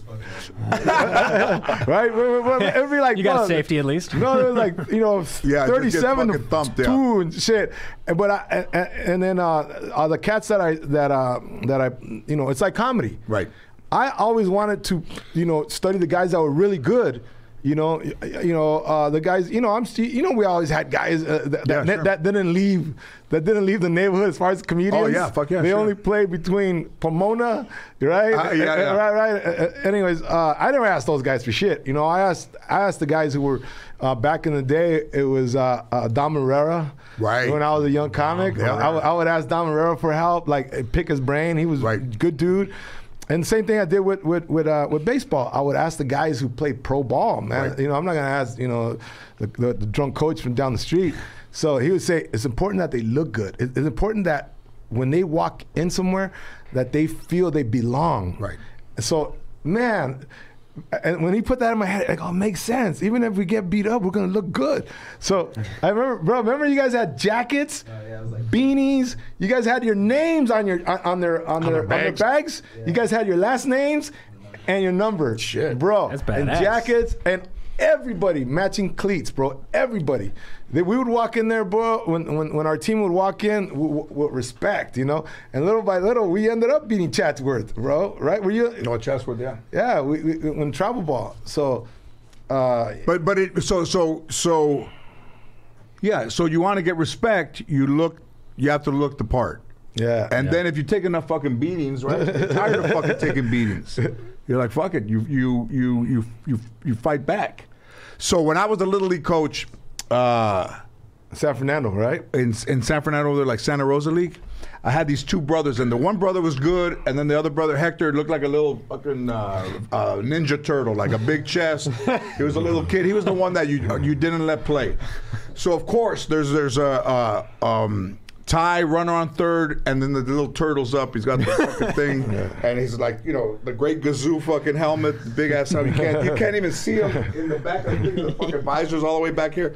So I go, and he was little, and I go, hey, come over here. You know how the coach would put his hands on your shoulders so that you would listen? Yeah. Puts it right here. He's like, listen. I look at him. I go, Hector, don't swing. Okay, don't swing. Whatever you do. And you ruined that kid for life, right? Whatever, every big decision he doesn't make it. He goes, I ain't gonna do it. I said, you hear me? I got it. He called me coach. I got a coach. Don't swing. Fucker goes back there. He's like, this fucker swings at the first one. What the fuck? I said, Hector, don't swing. Takes a ball, 1-1. He looks at me. He's all happy. He's like, fucking throw another one, swings again. Throws another one, ball. 2-2. Throws another one, ball. 3-2. I said, fouls it up. I'm like, don't swing. Fucking fouls another. I said, this fucking kid's gonna kill me, man. I said, don't swing. He swings. He fucking nubs it. Maybe 3 feet in front of home plate. Swinging bunt. He's a swinging bunt. And he takes off running, but he's like a fucking little turtle. Like a fucking little. So he's running, and it looks like it's going to take him forever. And the pitcher comes around, the catcher comes around, picks it up, throws it, and pulls the first baseman off his back foot. His foot comes out the base. And fucking Hector, of course, like he didn't slide, he kind of fell, like a domino. He just fucking fell head first. And he was safe. And that guy scored, and we won. And when he turned around to look at us, he had dirt on the visor of the helmet because he hit head first. And like, what happened? And we picked him up and we carried him around. I probably was never been happier. That happy. Just fucking amazing, man. Like, baseball baseball did that. Yeah. That this little kid had a hero moment after I told him, don't fucking swing. Yeah. And it was quite special, man. Well, no, you know what? Two brothers now are sitting there saying, see, Holmes, I told you shouldn't have swung. Fucking Hector, fucking Hector, man. They're all talking about you, brother. After they're like, bro, don't listen to him, bro. I don't listen to him. I know. Don't swing for the swing. But I mean, that's, I love baseball. Baseball is I think you played at San Fernando, right?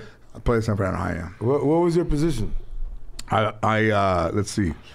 I was a third baseman.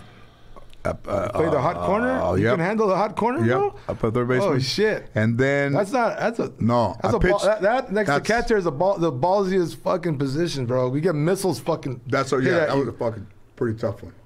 I was a third baseman in college, right there. Yeah, dude. Right. You fucking. But you know how I got them good at fucking not getting out the way. I'd hit them tennis balls from like 15, 20 feet away, right? Right? Yeah, but Okay, all right. I learned. All right, I'm sorry, bro. What, you hit him over your head? No. Okay. he didn't start doing that until I was like. All right, come here real quick. Come here real quick, bro. Tell. But hey, bro. If you need a mic, you can. It's all right No, there. you can. Children's Services can't get me for this, right? No. We'll see. Tell him how would I hit? Yeah, bro? he would.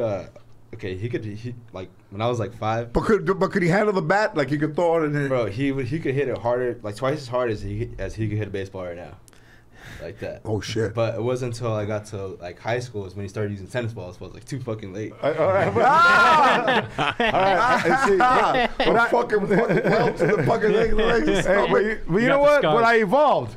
I Yeah. evolved because I was gonna kill them, you know. I was gonna, you know, and but I would get tennis balls. You're a dick, bro.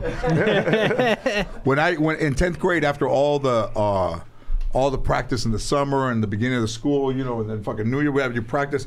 So I had a bruise right here in this hand, right, the glove hand. So the back of my hand was purple, back here from the bruise, and if I went like that, it would hurt to the touch, right? It's all bruised Sure. up. So I went to the coach, and he was sitting at the desk, and he goes, "What can I do for you guys?" I said, "Hey man, my hand is, I don't know if I can be able to play, man. My hand's all fucked up." He saw that it was purple. He goes, "Oh yeah, let me look at that. Yeah. Oh wow, yeah." He leans down, brings out a piece of foam that's just a different, like it's just a odd angle, you know, it's an odd size. Right. He gets a scissors and he cuts a fucking circle and he puts it right here. He goes, "Here you go. I'll see you out there at fucking 2:30. He just cut a pad to put in my glove. Ruthless. Yeah. And was like, "No, you're not." And they sell those now. Now they make they make them for the inside out. Yeah.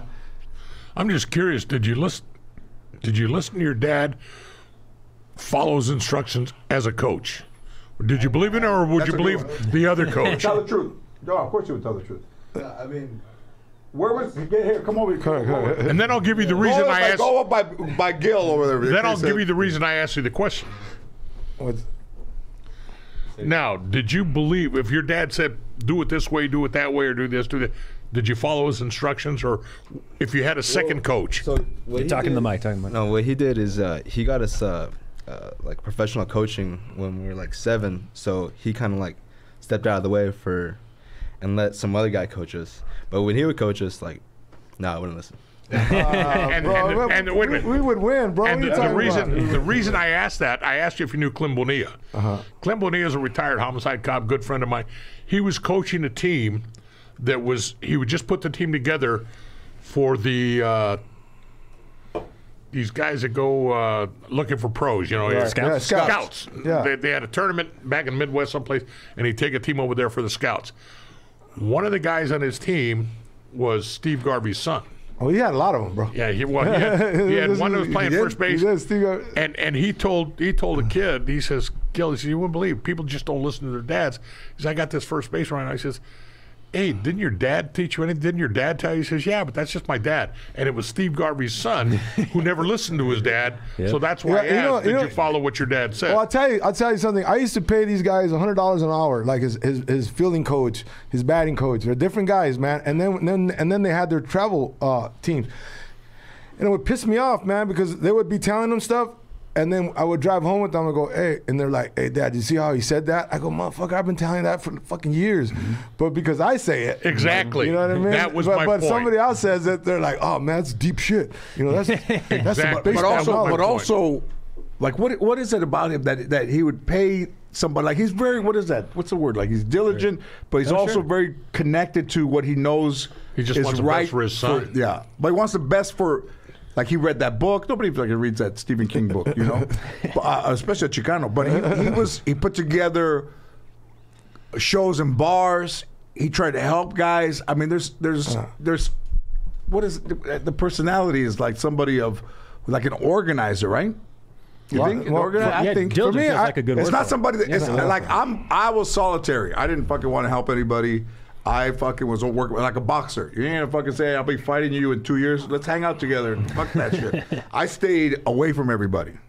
Right? No, you did, bro. You did. Nobody got to know me, and I didn't talk to anybody. Okay, going back on your career, obviously you've had an amazing career, bro. But going back now, how I said earlier, how we can go back to and see ourselves. Would you go back and would you have done anything different with like how Paul had that moment? Paul had that moment of like, I think you call it clarity, where like, man, we should have been more of a group with you guys. That's exactly his words, bro. He says, me and George, we should all been more of a group. What do you? No. You keep it the way it is. No. Yeah, I would have. If you would have changed anything, he wouldn't have called me up. No. But I mean, I think that he didn't set an example for me. I see. That's bro. So I never told him that. But I never told him that. But obviously, it's we were talk about. Comedy's already a small community. It was new to us. Comedy's already a small community. Now you get the Latino community. It was tiny. Yeah. So anything that happened to anybody, everybody fucking knew. Like you going on Arsenio, Yeah. Paul being on 1,000,000 to 1, That's that right. movie. Those things are big to us, And I always thought the reason you were more of a guy that would unite everybody was because of some things that I heard. How Paul, when you were coming up, and he was already headlining, right? He was already Paul, and you were coming up behind him. Am I right? Yes. And he didn't show you the welcome mat. Like, look, George, man, let me take you in and let me show you some things about the craft, about just the business in itself. He never. Let me tell you. I'm going to tell you something right now that nobody knows about our relationship. Okay. In the summer of 1979, he was already starting to get pretty good. So he told me, stand off to the side of the stage, and when I call you, come up. Okay. Where's this? At the Comedy Store in Westwood. Oh, okay. So he goes up there, I'm up there, and he has a jacket on, and he says, come on up here. And I walk up there, and he gives me his jacket like I was a fucking ballet. And I walk off with the fucking jacket. Because I'm 18, what the fuck? Right. But it's fucking embarrassing. Right. But you thought you were going to do stand-up. I thought we would have, I don't know what it was. I had no idea what it was. But you didn't think it was going to be that. I didn't think it was going to pull me up there to give me his fucking jacket. I've heard some stories of stuff that obviously, that it's only within the comedy community, bro.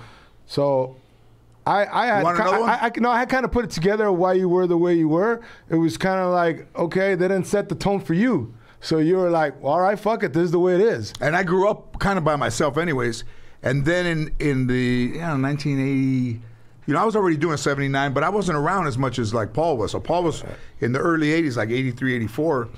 He was at the Ice House, and I show up on a Sunday. I think he's there at a Sunday. Yeah. And he sees me while he's going into the green room, and he said, I thought you died. So that's fucking 2. I said, oh, motherfucker, that's 2. Oh, that's that comedian who died. Remember? But he said it as an insult. I thought you died. Oh, when you got off stage? No, he hadn't seen me in a few years. Oh. So I'm on a Sunday hanging out by the fireplace, right? Yeah. He's like, hey, I thought you died. Like that was his fucking joke. Oh. So I was like, oh, okay, motherfucker. Oh, so there was no. I never. I really didn't. Nothing personal. I don't know the guy. The only time I had seen Paul was on television stuff. I hadn't seen him on anything else, and I really didn't care for. I didn't think he was that funny. And then I went and I saw him do stand-up one night, and I thought he was much funnier in stand-up than he was on television. I saw him one time. I've never bothered to see him again. Well, he didn't do, I mean, not to disparage, but he didn't do a lot. Not a lot of, I mean, he never had multiple TV shows. He had one that wasn't on that long, but he did some films and stuff, and he had, some specials and stuff. But, he's been around a long time. He's been around 40 years. I mean, I've been around 40 years. Yeah. But I know that's why I had that question for you. But man. I think I think that's true. But my personality was more of a singular dude. Like I wasn't a friendly guy. Yeah, no, bro. Like I said, I remember the times that friendly. Yeah, no, I remember the times that we talked. I remember one time you and I were at the Laugh Factory. We were upstairs and we were watching Jeff Garcia, and you go, "Hey Willie, isn't that your joke?" You told me like that. I go, "I don't want to talk. I'll talk to him later." But you you did have that stickler like. Have respect for the craft kind of thing. Yeah, a lot of cats. And so did don't, you. Man. Yeah, so it's a passion and it's the respect that you want to have in any career. I guess whatever you do, if you fucking build, you're a construction guy, you want people to go, yeah, that's his wall, man. That's right. That's or whatever, right? Right. But yeah, If you were, what is this? I was asking me, what would have been aside from comedy, what would have been your dream job? Like a gig that you would do. If I could get not paid, for free, not. Oh, I want to be a fucking astronaut, but some shit that A dirty cop. that would be fucking chupando. No, he would be dirty from the inside. Fucking head follow his pants. I would have been a dirty cop. I think I would have. I'm pretty sure. No, you're pretty right on that one. You could have been shady. Yeah. No, man. Because I think about that situation. No, but my dream job, bro, would have been to coach baseball at like maybe the high school level. Oh wow. That would have been. Awesome. I mean, because you learn so much about the game. You learn how mental the game is. Like there's a book called The Mental Game of Baseball, written by this guy named Dorfman. I think his last name's Dorfman. Check it out. And that guy was Scott Boras. You know Scott Boras is the biggest agent in baseball, and that was his. That guy would I don't know, be a therapist for his. He always had the 30 biggest picks. Harvey players. Dorfman, by the way. Harvey Dorfman, yeah. And he wrote that. That's a great book, man. And when I started learning about the psychology, man, and how I connected to life, it actually helped me in life. Mm-hmm. I remember this, bro, and I don't know if we ever talked about it, but he had a really shitty. They had taken him out. He was playing JUCO, playing junior college, and Ventura, and he had bad games back to back, right? And the coaches took him out. And it was really a bad situation because it was the second year of junior college, and if you don't put up good numbers, you're not going to get that ride that you want for the 4-year college. So for him to be sitting the pine, and I remember reading that book about the psychology of baseball, basically the psychology of baseball. Yeah. And back in the day, he would have gotten in the car, and I would have said something because they gave you an at bat. Remember, he gave you an at bat and you did something wrong and he yelled at you and he said something like, "The fuck, Fabian?" Yeah, that was the day I was there.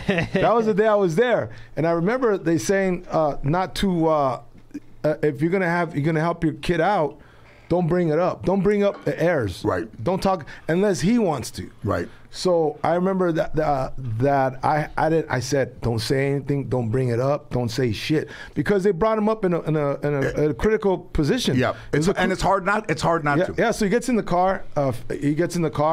And all I said was like, "Hey, bro, your favorite food? What is it, man?" I was like, I knew what it was, but I wanted him to say. He goes, "Oh, sushi." Oh yeah. Hey, dude, let's go grab some sushi. Gotta go. So we went. We had sushi. We had a couple beers.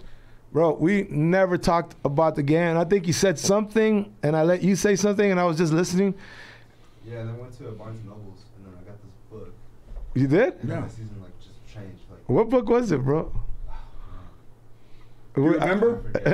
Saying they went to Barnes and Noble. But check this out. Afterwards. He got another at bat like 2 games later. He hit a double, and then you hit doubles and singles, and then you're back in the lineup. Then you got that ride to San Francisco, right? Yeah. That was it. That was it. Yeah. Yeah, but that day that when he was shitting the bed, when he was really fucking up, is don't bring it up. Yeah. Don't bring it, because they say it's a thing they say, and to the dads out there that have their kids in school, they say it's a psychological choke. Like you're actually choking them psychological, because the players already know they're fucking up. You know, the other team knows, the coach knows they're fucking up. And so so now you get in the car with them, and you get in this car where it's a little compartment, and now you're doing extra choking, you know? Like now they got nowhere to go mentally to release that shit. So it was just like, we wouldn't talk about nothing but but sushi, man. That's all we The were. book was probably How to Get Your Dad to Take You to Sushi. Yeah, that's right. Hey, Beneath what the the fucking king of comedy? No, but you see that in those books, like I guess you look at books to look at. It was my only education. It was my only education, George. You know, my only education. Though, right? When, Yeah. Because with mine, you know, when we were doing the taping, she had a line where she didn't finish the line and she paused, and I said it over her line because I'll go like, yeah, Right. we can't be leaving. Right. And they come back and goes, oh, she had a line there. Her coach said, hey, well, she's got to pick it up, man. Like, I'm not gonna wait around for her to whatever she felt is a decent enough pause, because she's a little bit haven't been doing it as long. She doesn't know that you can go ahead and you don't have to pause an unnatural conversation. So I jumped in there a couple of times, and I said, hey, pick it up. Pick it up. You're coaching. Pick it up. Yeah, so pick it up. Like, get to it. Yeah. So you got two girls? Only have one. Yeah, one girl. Okay, man. Two personalities, though. No, she's cool.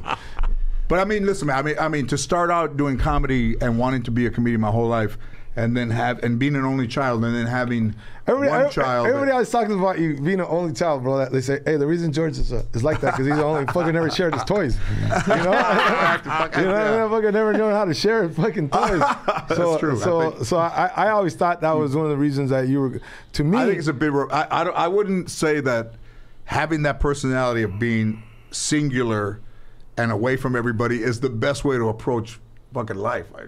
You know, because your relationships are very, we come in and out. So, we're there for a week, then we leave to another place. And then if you grow up and people are, leave you, it's the perfect fucking job for somebody who's used to being left. You leave, Yeah. So in relationships, you would say, well, I'm gonna leave before you leave.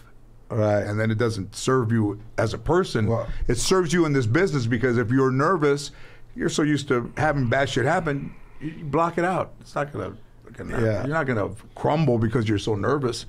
No, for me and for young comics out there, and I'll give this advice to young comics out there that work the road, because man, anybody that works the road, and I don't care how tough you say you want to act, it is lonely, bro. Because you get on the airplane, you go by yourself, you go to that hotel or by yourself, and then you get to the show and there's people that like you, people that recognize you. Show's over. Now you're by yourself again, and for fucking 22 hours. Every and then the next, like you said, the next week another city, and me, obviously, I found an answer drinking. Right, I would drink more than the average guy to get through it for me, and then as I got older and I felt like hopefully a little wiser, I started thinking, wait a minute, my life is not the norm. I don't have a regular family, regular friends. I said, that guy I'm gonna visit, in Texas this week, that guy, even though I see him once a year, that guy is actually like family to me. But I just don't have a regular, we don't have a regular type of relationships. So I made those guys, I opened up myself where I go, wait a minute, that's my friend. I'm gonna see, even though I'm only here for a week. So that's how I coped with it, bro. Right. And I'm sure you had your way was to just say fuck it, right? I don't want to. I'm gonna get close to people, and because I would run into people that would be hurt because you wouldn't call them the next time you went to that city. Oh yeah. I would meet guys and they're like, man, we went to go eat, went to go drink, and fucking he didn't even return my calls. I'm like, bro, not. And it was your way. It was your way. Yeah, everybody copes, right? Everybody copes their own my way, and I did that for a long time until I said, all right, fuck. Let me find a different way to make this work for me, the road. Yeah. Are you still out there, right? Yeah, bro. I'm still. And how is it different now? For me, I don't know. But you still drink or you don't drink anymore? I still drink. Yeah, absolutely. I drink, bro. Yeah. No, I enjoy it more now. As we get older, we get wiser, right? Yeah. When you're a young comic, you're a fucking crazy cowboy, man. You know what I mean? You're out there just fucking wild as wild can be, man. And drinks are free. Drinks are free. Fucking viejas are free out there. Viejas come out of everywhere. So the waitresses, it's almost like if you were a lion and the waitresses were like little, Gazelles. Gazelles. Like, which one? Yeah. Which one this week? Yeah, it is. Yeah. You know how bad I was in 1991. I went to work before I did the Tonight Show. I went to work in Atlantic City in a club, and this waitress came over the first night and she goes, "I just want to let you know I suck everybody's dick at the end of the week, all the headliners." I said, "Oh, okay. I'll see you Sunday then." Thanks for the heads up. I was so bad she left before she sucked my dick. I swear to God, hey, where's that girl? Oh, she left. I mean, you're I remember meeting girls. I man. remember you meet a girl and they would tell you they would give you the lineup. Like, I was with George, I was with Paul, I was with Carlos. I would hear that, and I'd be like, what the fuck, right? I'm the fourth one in. What the fuck, But yeah, well, for me, bro, as I got older, and I've learned to enjoy things that I didn't enjoy before, and enjoy the craft a lot more. Everything slows down as you get older. Yeah, it does. And you just enjoy it. I mean, I'm not ready to die or retire or anything, but it's just a lot more fun now. Like before, there would be I'll give you an example. Let's say there's a comedian before, and I didn't pick the guy. I didn't pick the opener, and I'm like, fuck, I didn't pick this guy, man. That's the fuck, right? Now it's like, okay, you got an opener, cool. What's his name? All right, Harry Derry. Okay, Harry Derry, right? Whatever, right? And you're like, and then I watch him. That's a fucking good name too, Harry Derry. Yeah. So the guy does like hacky jokes, and now I just smile. Now I just smile and go, oh, this guy, man, he's got a lot to learn, And then he'll get off and it's like, hey, did you see me? Yeah, man, what'd you think? Dude, man, keep at it, keep working. Whereas before, I'd be like, what the fuck are you doing, man? You fucking hack. I didn't even fucking pick you, man. I used to be, now that's out. I remember poor, Darren Carter, right? Yeah. I remember poor Darren Carter was my feature one time. And oh my God, I was such an asshole to him, man. And I was like, what the fuck you doing with all these noises and these fucking, you tell some fucking jokes, man. That became a style, like a created, a style of comedian that does the noises and little dances and shit, right? Yeah, so. Is he the freckled faced guy that does the Mexican? Yeah. He imitates a gangster? He does. Yeah. Yeah. All right, I got to take this, guys. I'll be right back.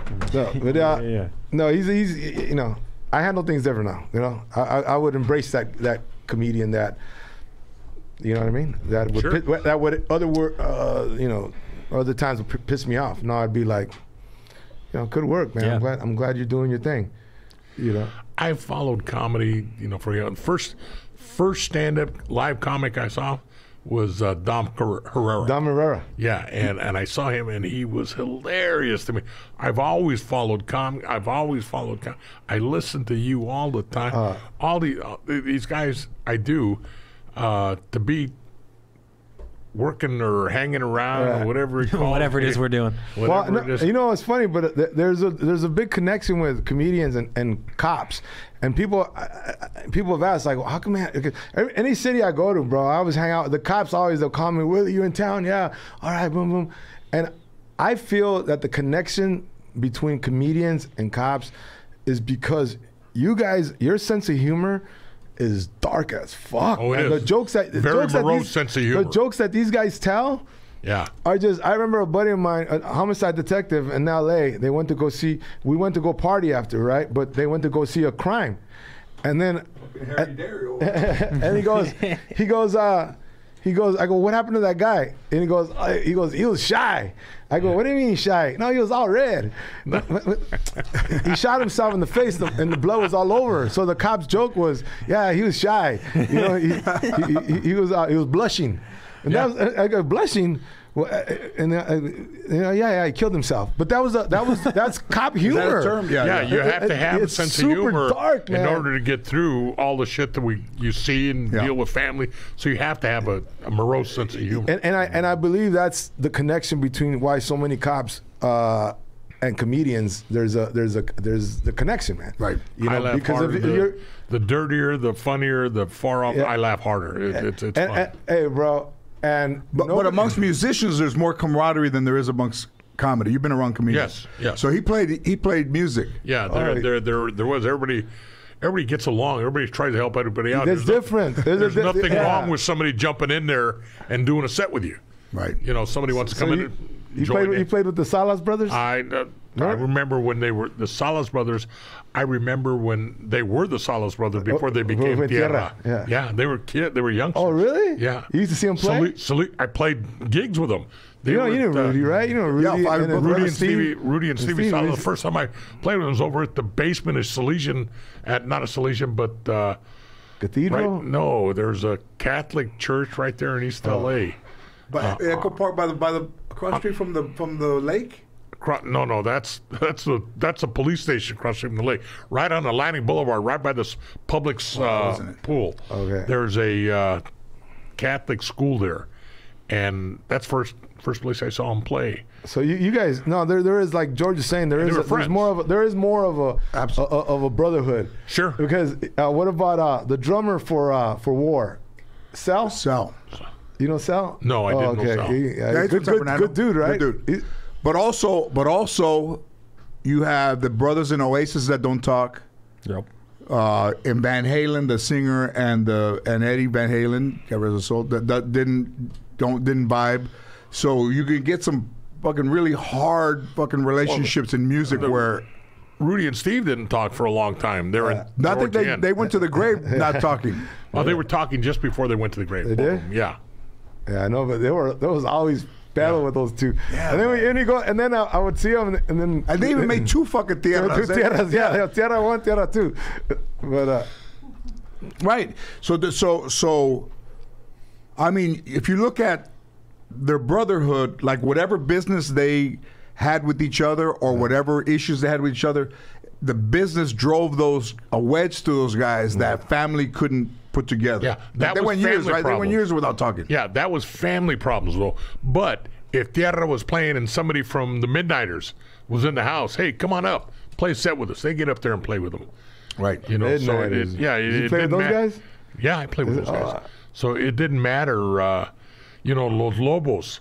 I saw them at the Greek Theater last year, and I want to say they had Los Lonely Boys or one of those.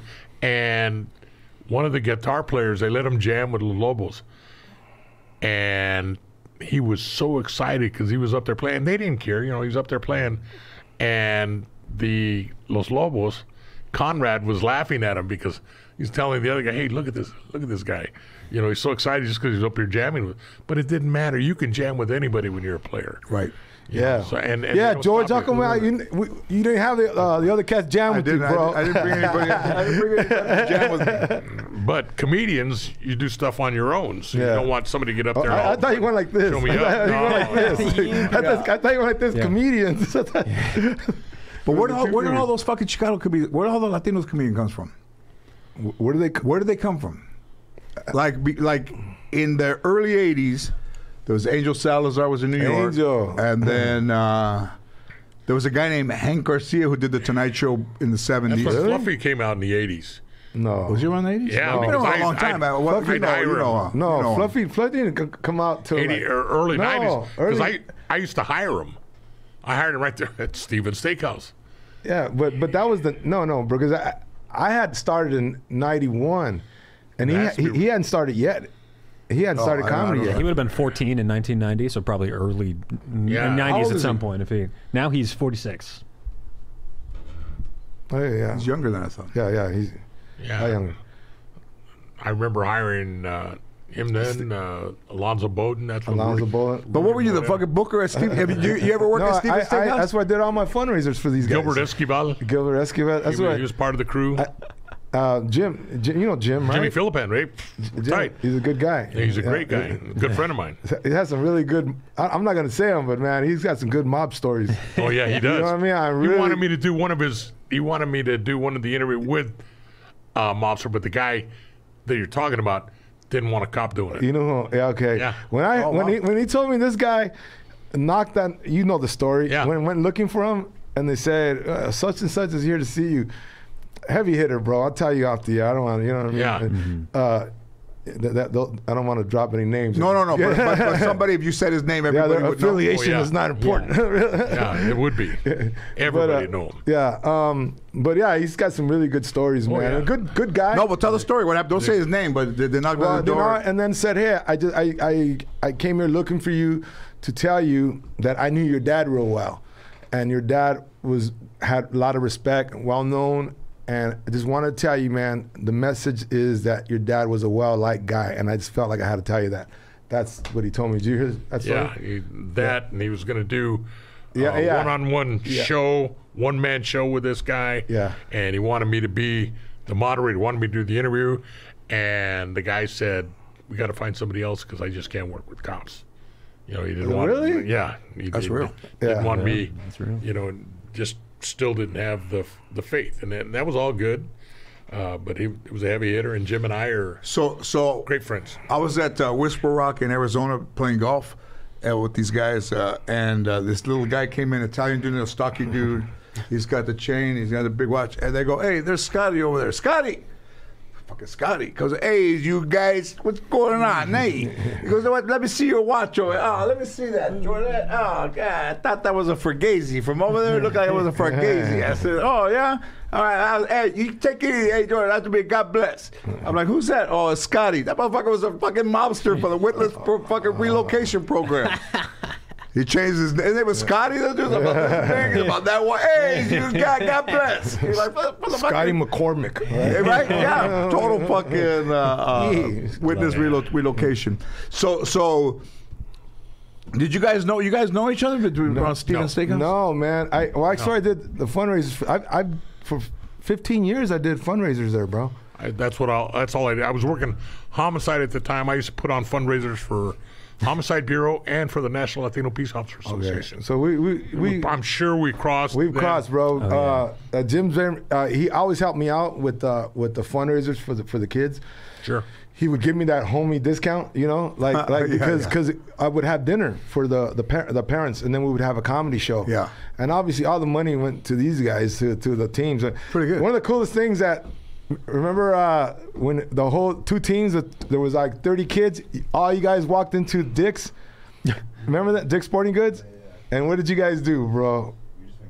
They could get whatever you want. Everybody, every little kid, bro. Spree. There were kids picking up like 2 baseball gloves. Can I get 2, coach? I said, yeah, go 2. Man. 2. Holy shit! Right? That's $500, bro. That's $500, 2 gloves. Yeah. And then another crazy. kid would grab a fucking pants, and I remember he would have catcher's gear.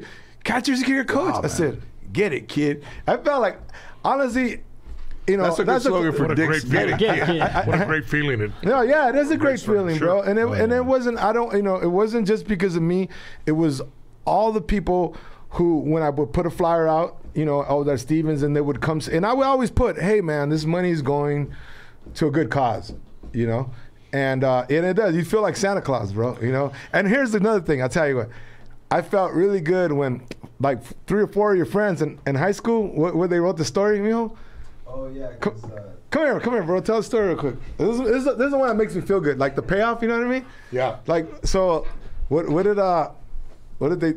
your like 3 or 4 friends did? No, yeah. So like, you know, when you go to college, you have to take the SATs and like Yeah. write a essay, and the topic was like write someone who really impacted your life, and then like 2 of my friends came up to me without even like, you know, just writing like separately throughout the day. Like, hey, bro, I just want to tell you that I wrote about your dad. And they really changed that's the. great, man. And yeah, like I'd say maybe 6 or 7 of my friends who I played Little League with ended up playing college baseball too. It's kind of crazy. Yeah, no. It's all. It was an effort, community effort, man. It was. I can't say that because it was the other coaches that helped. It was the parents that would help me put together. Bro, I did this thing. I created this thing in the summertime, and we did it at LAPD at the academy because one of the kids was his dad was a cop, and he let us use the front yard. You know the lawn in the front right there. Once you go in, there's the lawn right there. And bro, do you know that we snuck in beers and we would sell them? We would sell the beers like there was $8 a beer. Yeah. And then one mom was in charge of bringing a big pot of rice.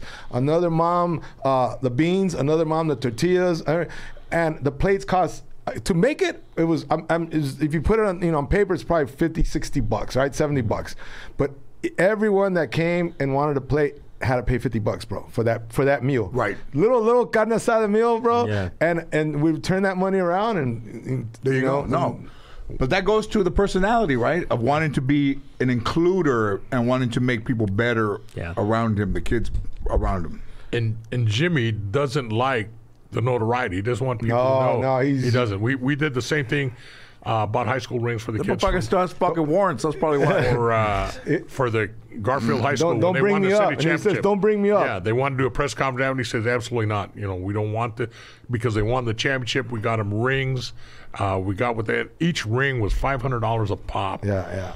And I forget how many rings they wanted to buy. I said, ching, God, we're not buying for the whole school. Right. But, the staff, the clerk, the and they got it all, and he's a real community guy, bro. Yes. Even though, and I didn't know till I started hearing those mob stories of like one of the oldest Italian families in like East LA area is his dad when they came from. They're from Sicily. It's changed a lot. Yeah, that was a different area back in the 50s, 40s, 50s.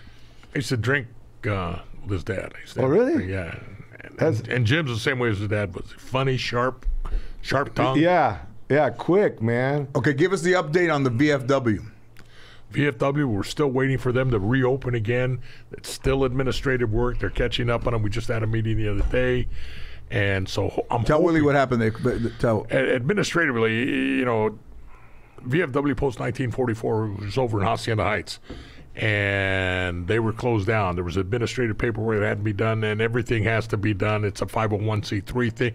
So administrative, there is no there's no malfeasance. Nobody's stealing anything. It's one of them. They make money at that post, but administratively, their paperwork was gone. One of the things that was gone, their taxes weren't paid. Well, the taxes were paid, and they were paid on time, but they didn't get posted because they're listed as the veterans of foreign wars post 1944 La Puente. Well, they wrote VFW instead of veterans of foreign wars. That's enough to kick it back until they get everything legitimized. And in fact, they realized that they had been paid. Matter of fact, they owed us money back. So it's administrative work. They're trying to catch up on everything, reporting properly. Where did you spend your money? Where's this gone? Where's it? And so we're hoping beyond hope that by the end of this month we're back in business again. And I go down there, God bless, once a week. Nice. Once a week, every Tuesday. But you haven't been in there lately, No, right? no. It's closed. Doors locked, like a chain on them, like insulting. There's 3 guys that we meet, and so now we're going over to we go to someplace else. Once a week, find a place to have a cocktail. Matter of fact, this at Rudy's right there behind Pep Boys in East LA. Yeah, I know exactly that. So we're going to go down there and have lunch with some guys on Tuesday. I don't know, man. And what are they doing there? They do any shows in there? Any music? At the VFW? Yeah. Oh yeah. They have shows. The Legends of East LA put on concerts there. They put comedy shows on. Who's the Legends of East LA? Oh, guys like Tierra used to play. Rocky Padilla used to play. Lou Satins would get together up there and play. The big guy is Frankie, and I can't remember Frankie's last name. I'm sorry, Frankie. What about Rosie and the Originals? Was she from East LA? She's played at Stevens. Is she Chicana, bro? Is she? No. No? No. Oh, I always thought she's I don't not think. Latina? I won't say no. I don't think so. Oh, okay. I always thought she was because she was from the East Side, right? Yeah. They put on big shows that, unlike when you perform there, they put on shows there. 4,000 people. They close off the front street, use the front street, put up a big stage. It's a big thing there now. No, they do. They don't do that anymore. They do that. This summer, I think they had Snoop Dogg. That's what they're doing. Didn't they have Snoop Dogg this summer? Snoop Dogg. Who's there Saturday? Some Latino group. I don't know if it's this Saturday because I don't follow them that much. I go down there to eat and do whatever. If it's somebody that I like, he'll tell me, "Hey, I got this group coming in," so we go down and. I'm trying to go out there. So he has Vicky Carr often. Vicky right? Carr, I've been down there. Vicky Carr was good friends with his mom and dad for the 25th wedding anniversary. Vicky Carr was at their house. I was out there with them. Does it say Steven Seagal have it on the website? Yeah, they put it on their website. Everybody's gonna. Whatcha? All I've seen lately are Latino groups coming up. Well, what else would you put out there? So if your place ever opens, we'll go in there and do a show. He's told me. He's at All right? when I told me and him. Willie, we'll get somebody else, but not Rudy Moreno. Doesn't have to be Rudy. We'll keep. What about Rudy Moreno? I got nothing to say, bro. How about those? He's starting to. You know what? He's so desperate to sell tickets. He's putting fucking desnudos out there, chicks that are naked, all buenas, and he says, and you're like, whoa, what's this? What the fuck? Rudy's gonna be somewhere Tuesday night. What the fuck is false advertising? He puts fucking a chick with a bikini, Hey, bro. and panote camel toe, and you're like, what the fuck? Rudy Moreno. Yeah, he's man, you know him, bro. I know he's forever. a character. I think you know him longer than I have. He's a character, bro. He's a. What about when he fell in the fire, man? I don't know. He fell He got drunk and he fell into a little barbecue pit, hands first. So he burned it. He burned his hands like the skin of his hands. So he had to wear these mittens. So I started calling them socks, because fucking little white hands. Yeah, like a cat, little mittens on it. Only a Chicano will make fun of that fucking fell in the fire. I have no problem with it. No, my favorite stories of Rudy, bro. Everyone's got Rudy stories, right? My favorite story is like he used to get paid X amount of money for this to book this casino, near Commerce Stevens Casino. Commerce, yeah. And then he'd handle the comedians just $20. The comedians give some. You know that story. I know you know. What would he do? He would keep all the money? Yeah, bro. And what about his toy drives? And then he comes driving with a brand new Jaguar. Like, what the fuck, Oh, yeah, bro? Like a brand new Jaguar, bro. Yeah, he's a character, bro. He's still out there. I think he's still out there trying to. Yeah, bro. I think I don't really talk to him too much, bro. No. He's still doing stand up. He's still doing. I get his advert. I get his stuff. So he's out. Do you see how he's using girls now, like inappropriate pictures to try to sell comedy tickets? No, I don't pay attention. I don't pay attention. But I like his ads. His ads are entertaining, bro. Because he'll say things like he'll say, "Hey, everybody, come support me at my club. All these years that I've done comedy for you guys don't come support me? All right, whatever." Right? those are his commercials. No, that's him inviting people to his comedy shows. You know what? After all the years and all the shows I've done, and you can't come see my show, okay, I know where my friends are, and that'd be the end of the video. And then they say, come see me at, something. At Go Bananas. Yeah, Go Bananas, man. Well, I hate to be time cop guys, but that's 2 hours 15 for us. What the fuck? Yeah. That flew hours. by. We're losing the studio here in a second. He has a GoFundMe for what? For his Jaguar. He did a tune-up. Hey, Willie, man, thanks for coming in, dude. Thank you for having me, bro. It was awesome, man. Thanks for coming. I learned a lot about you I didn't know, and I can't remember that we talked that much, but fuck, I'm glad we talked today. No, right on, bro. And It's good, man. I'm glad you solidified what you coming and sharing about your situation of why you were kind of a little disconnected from everybody. So I get it. I get it, bro. Yeah. So thank you for having me, bro. Thanks for having me, guys. Well, Absolutely. Thanks for coming bro. out. Thank you, man. Thank you. Thanks for reaching out, bro.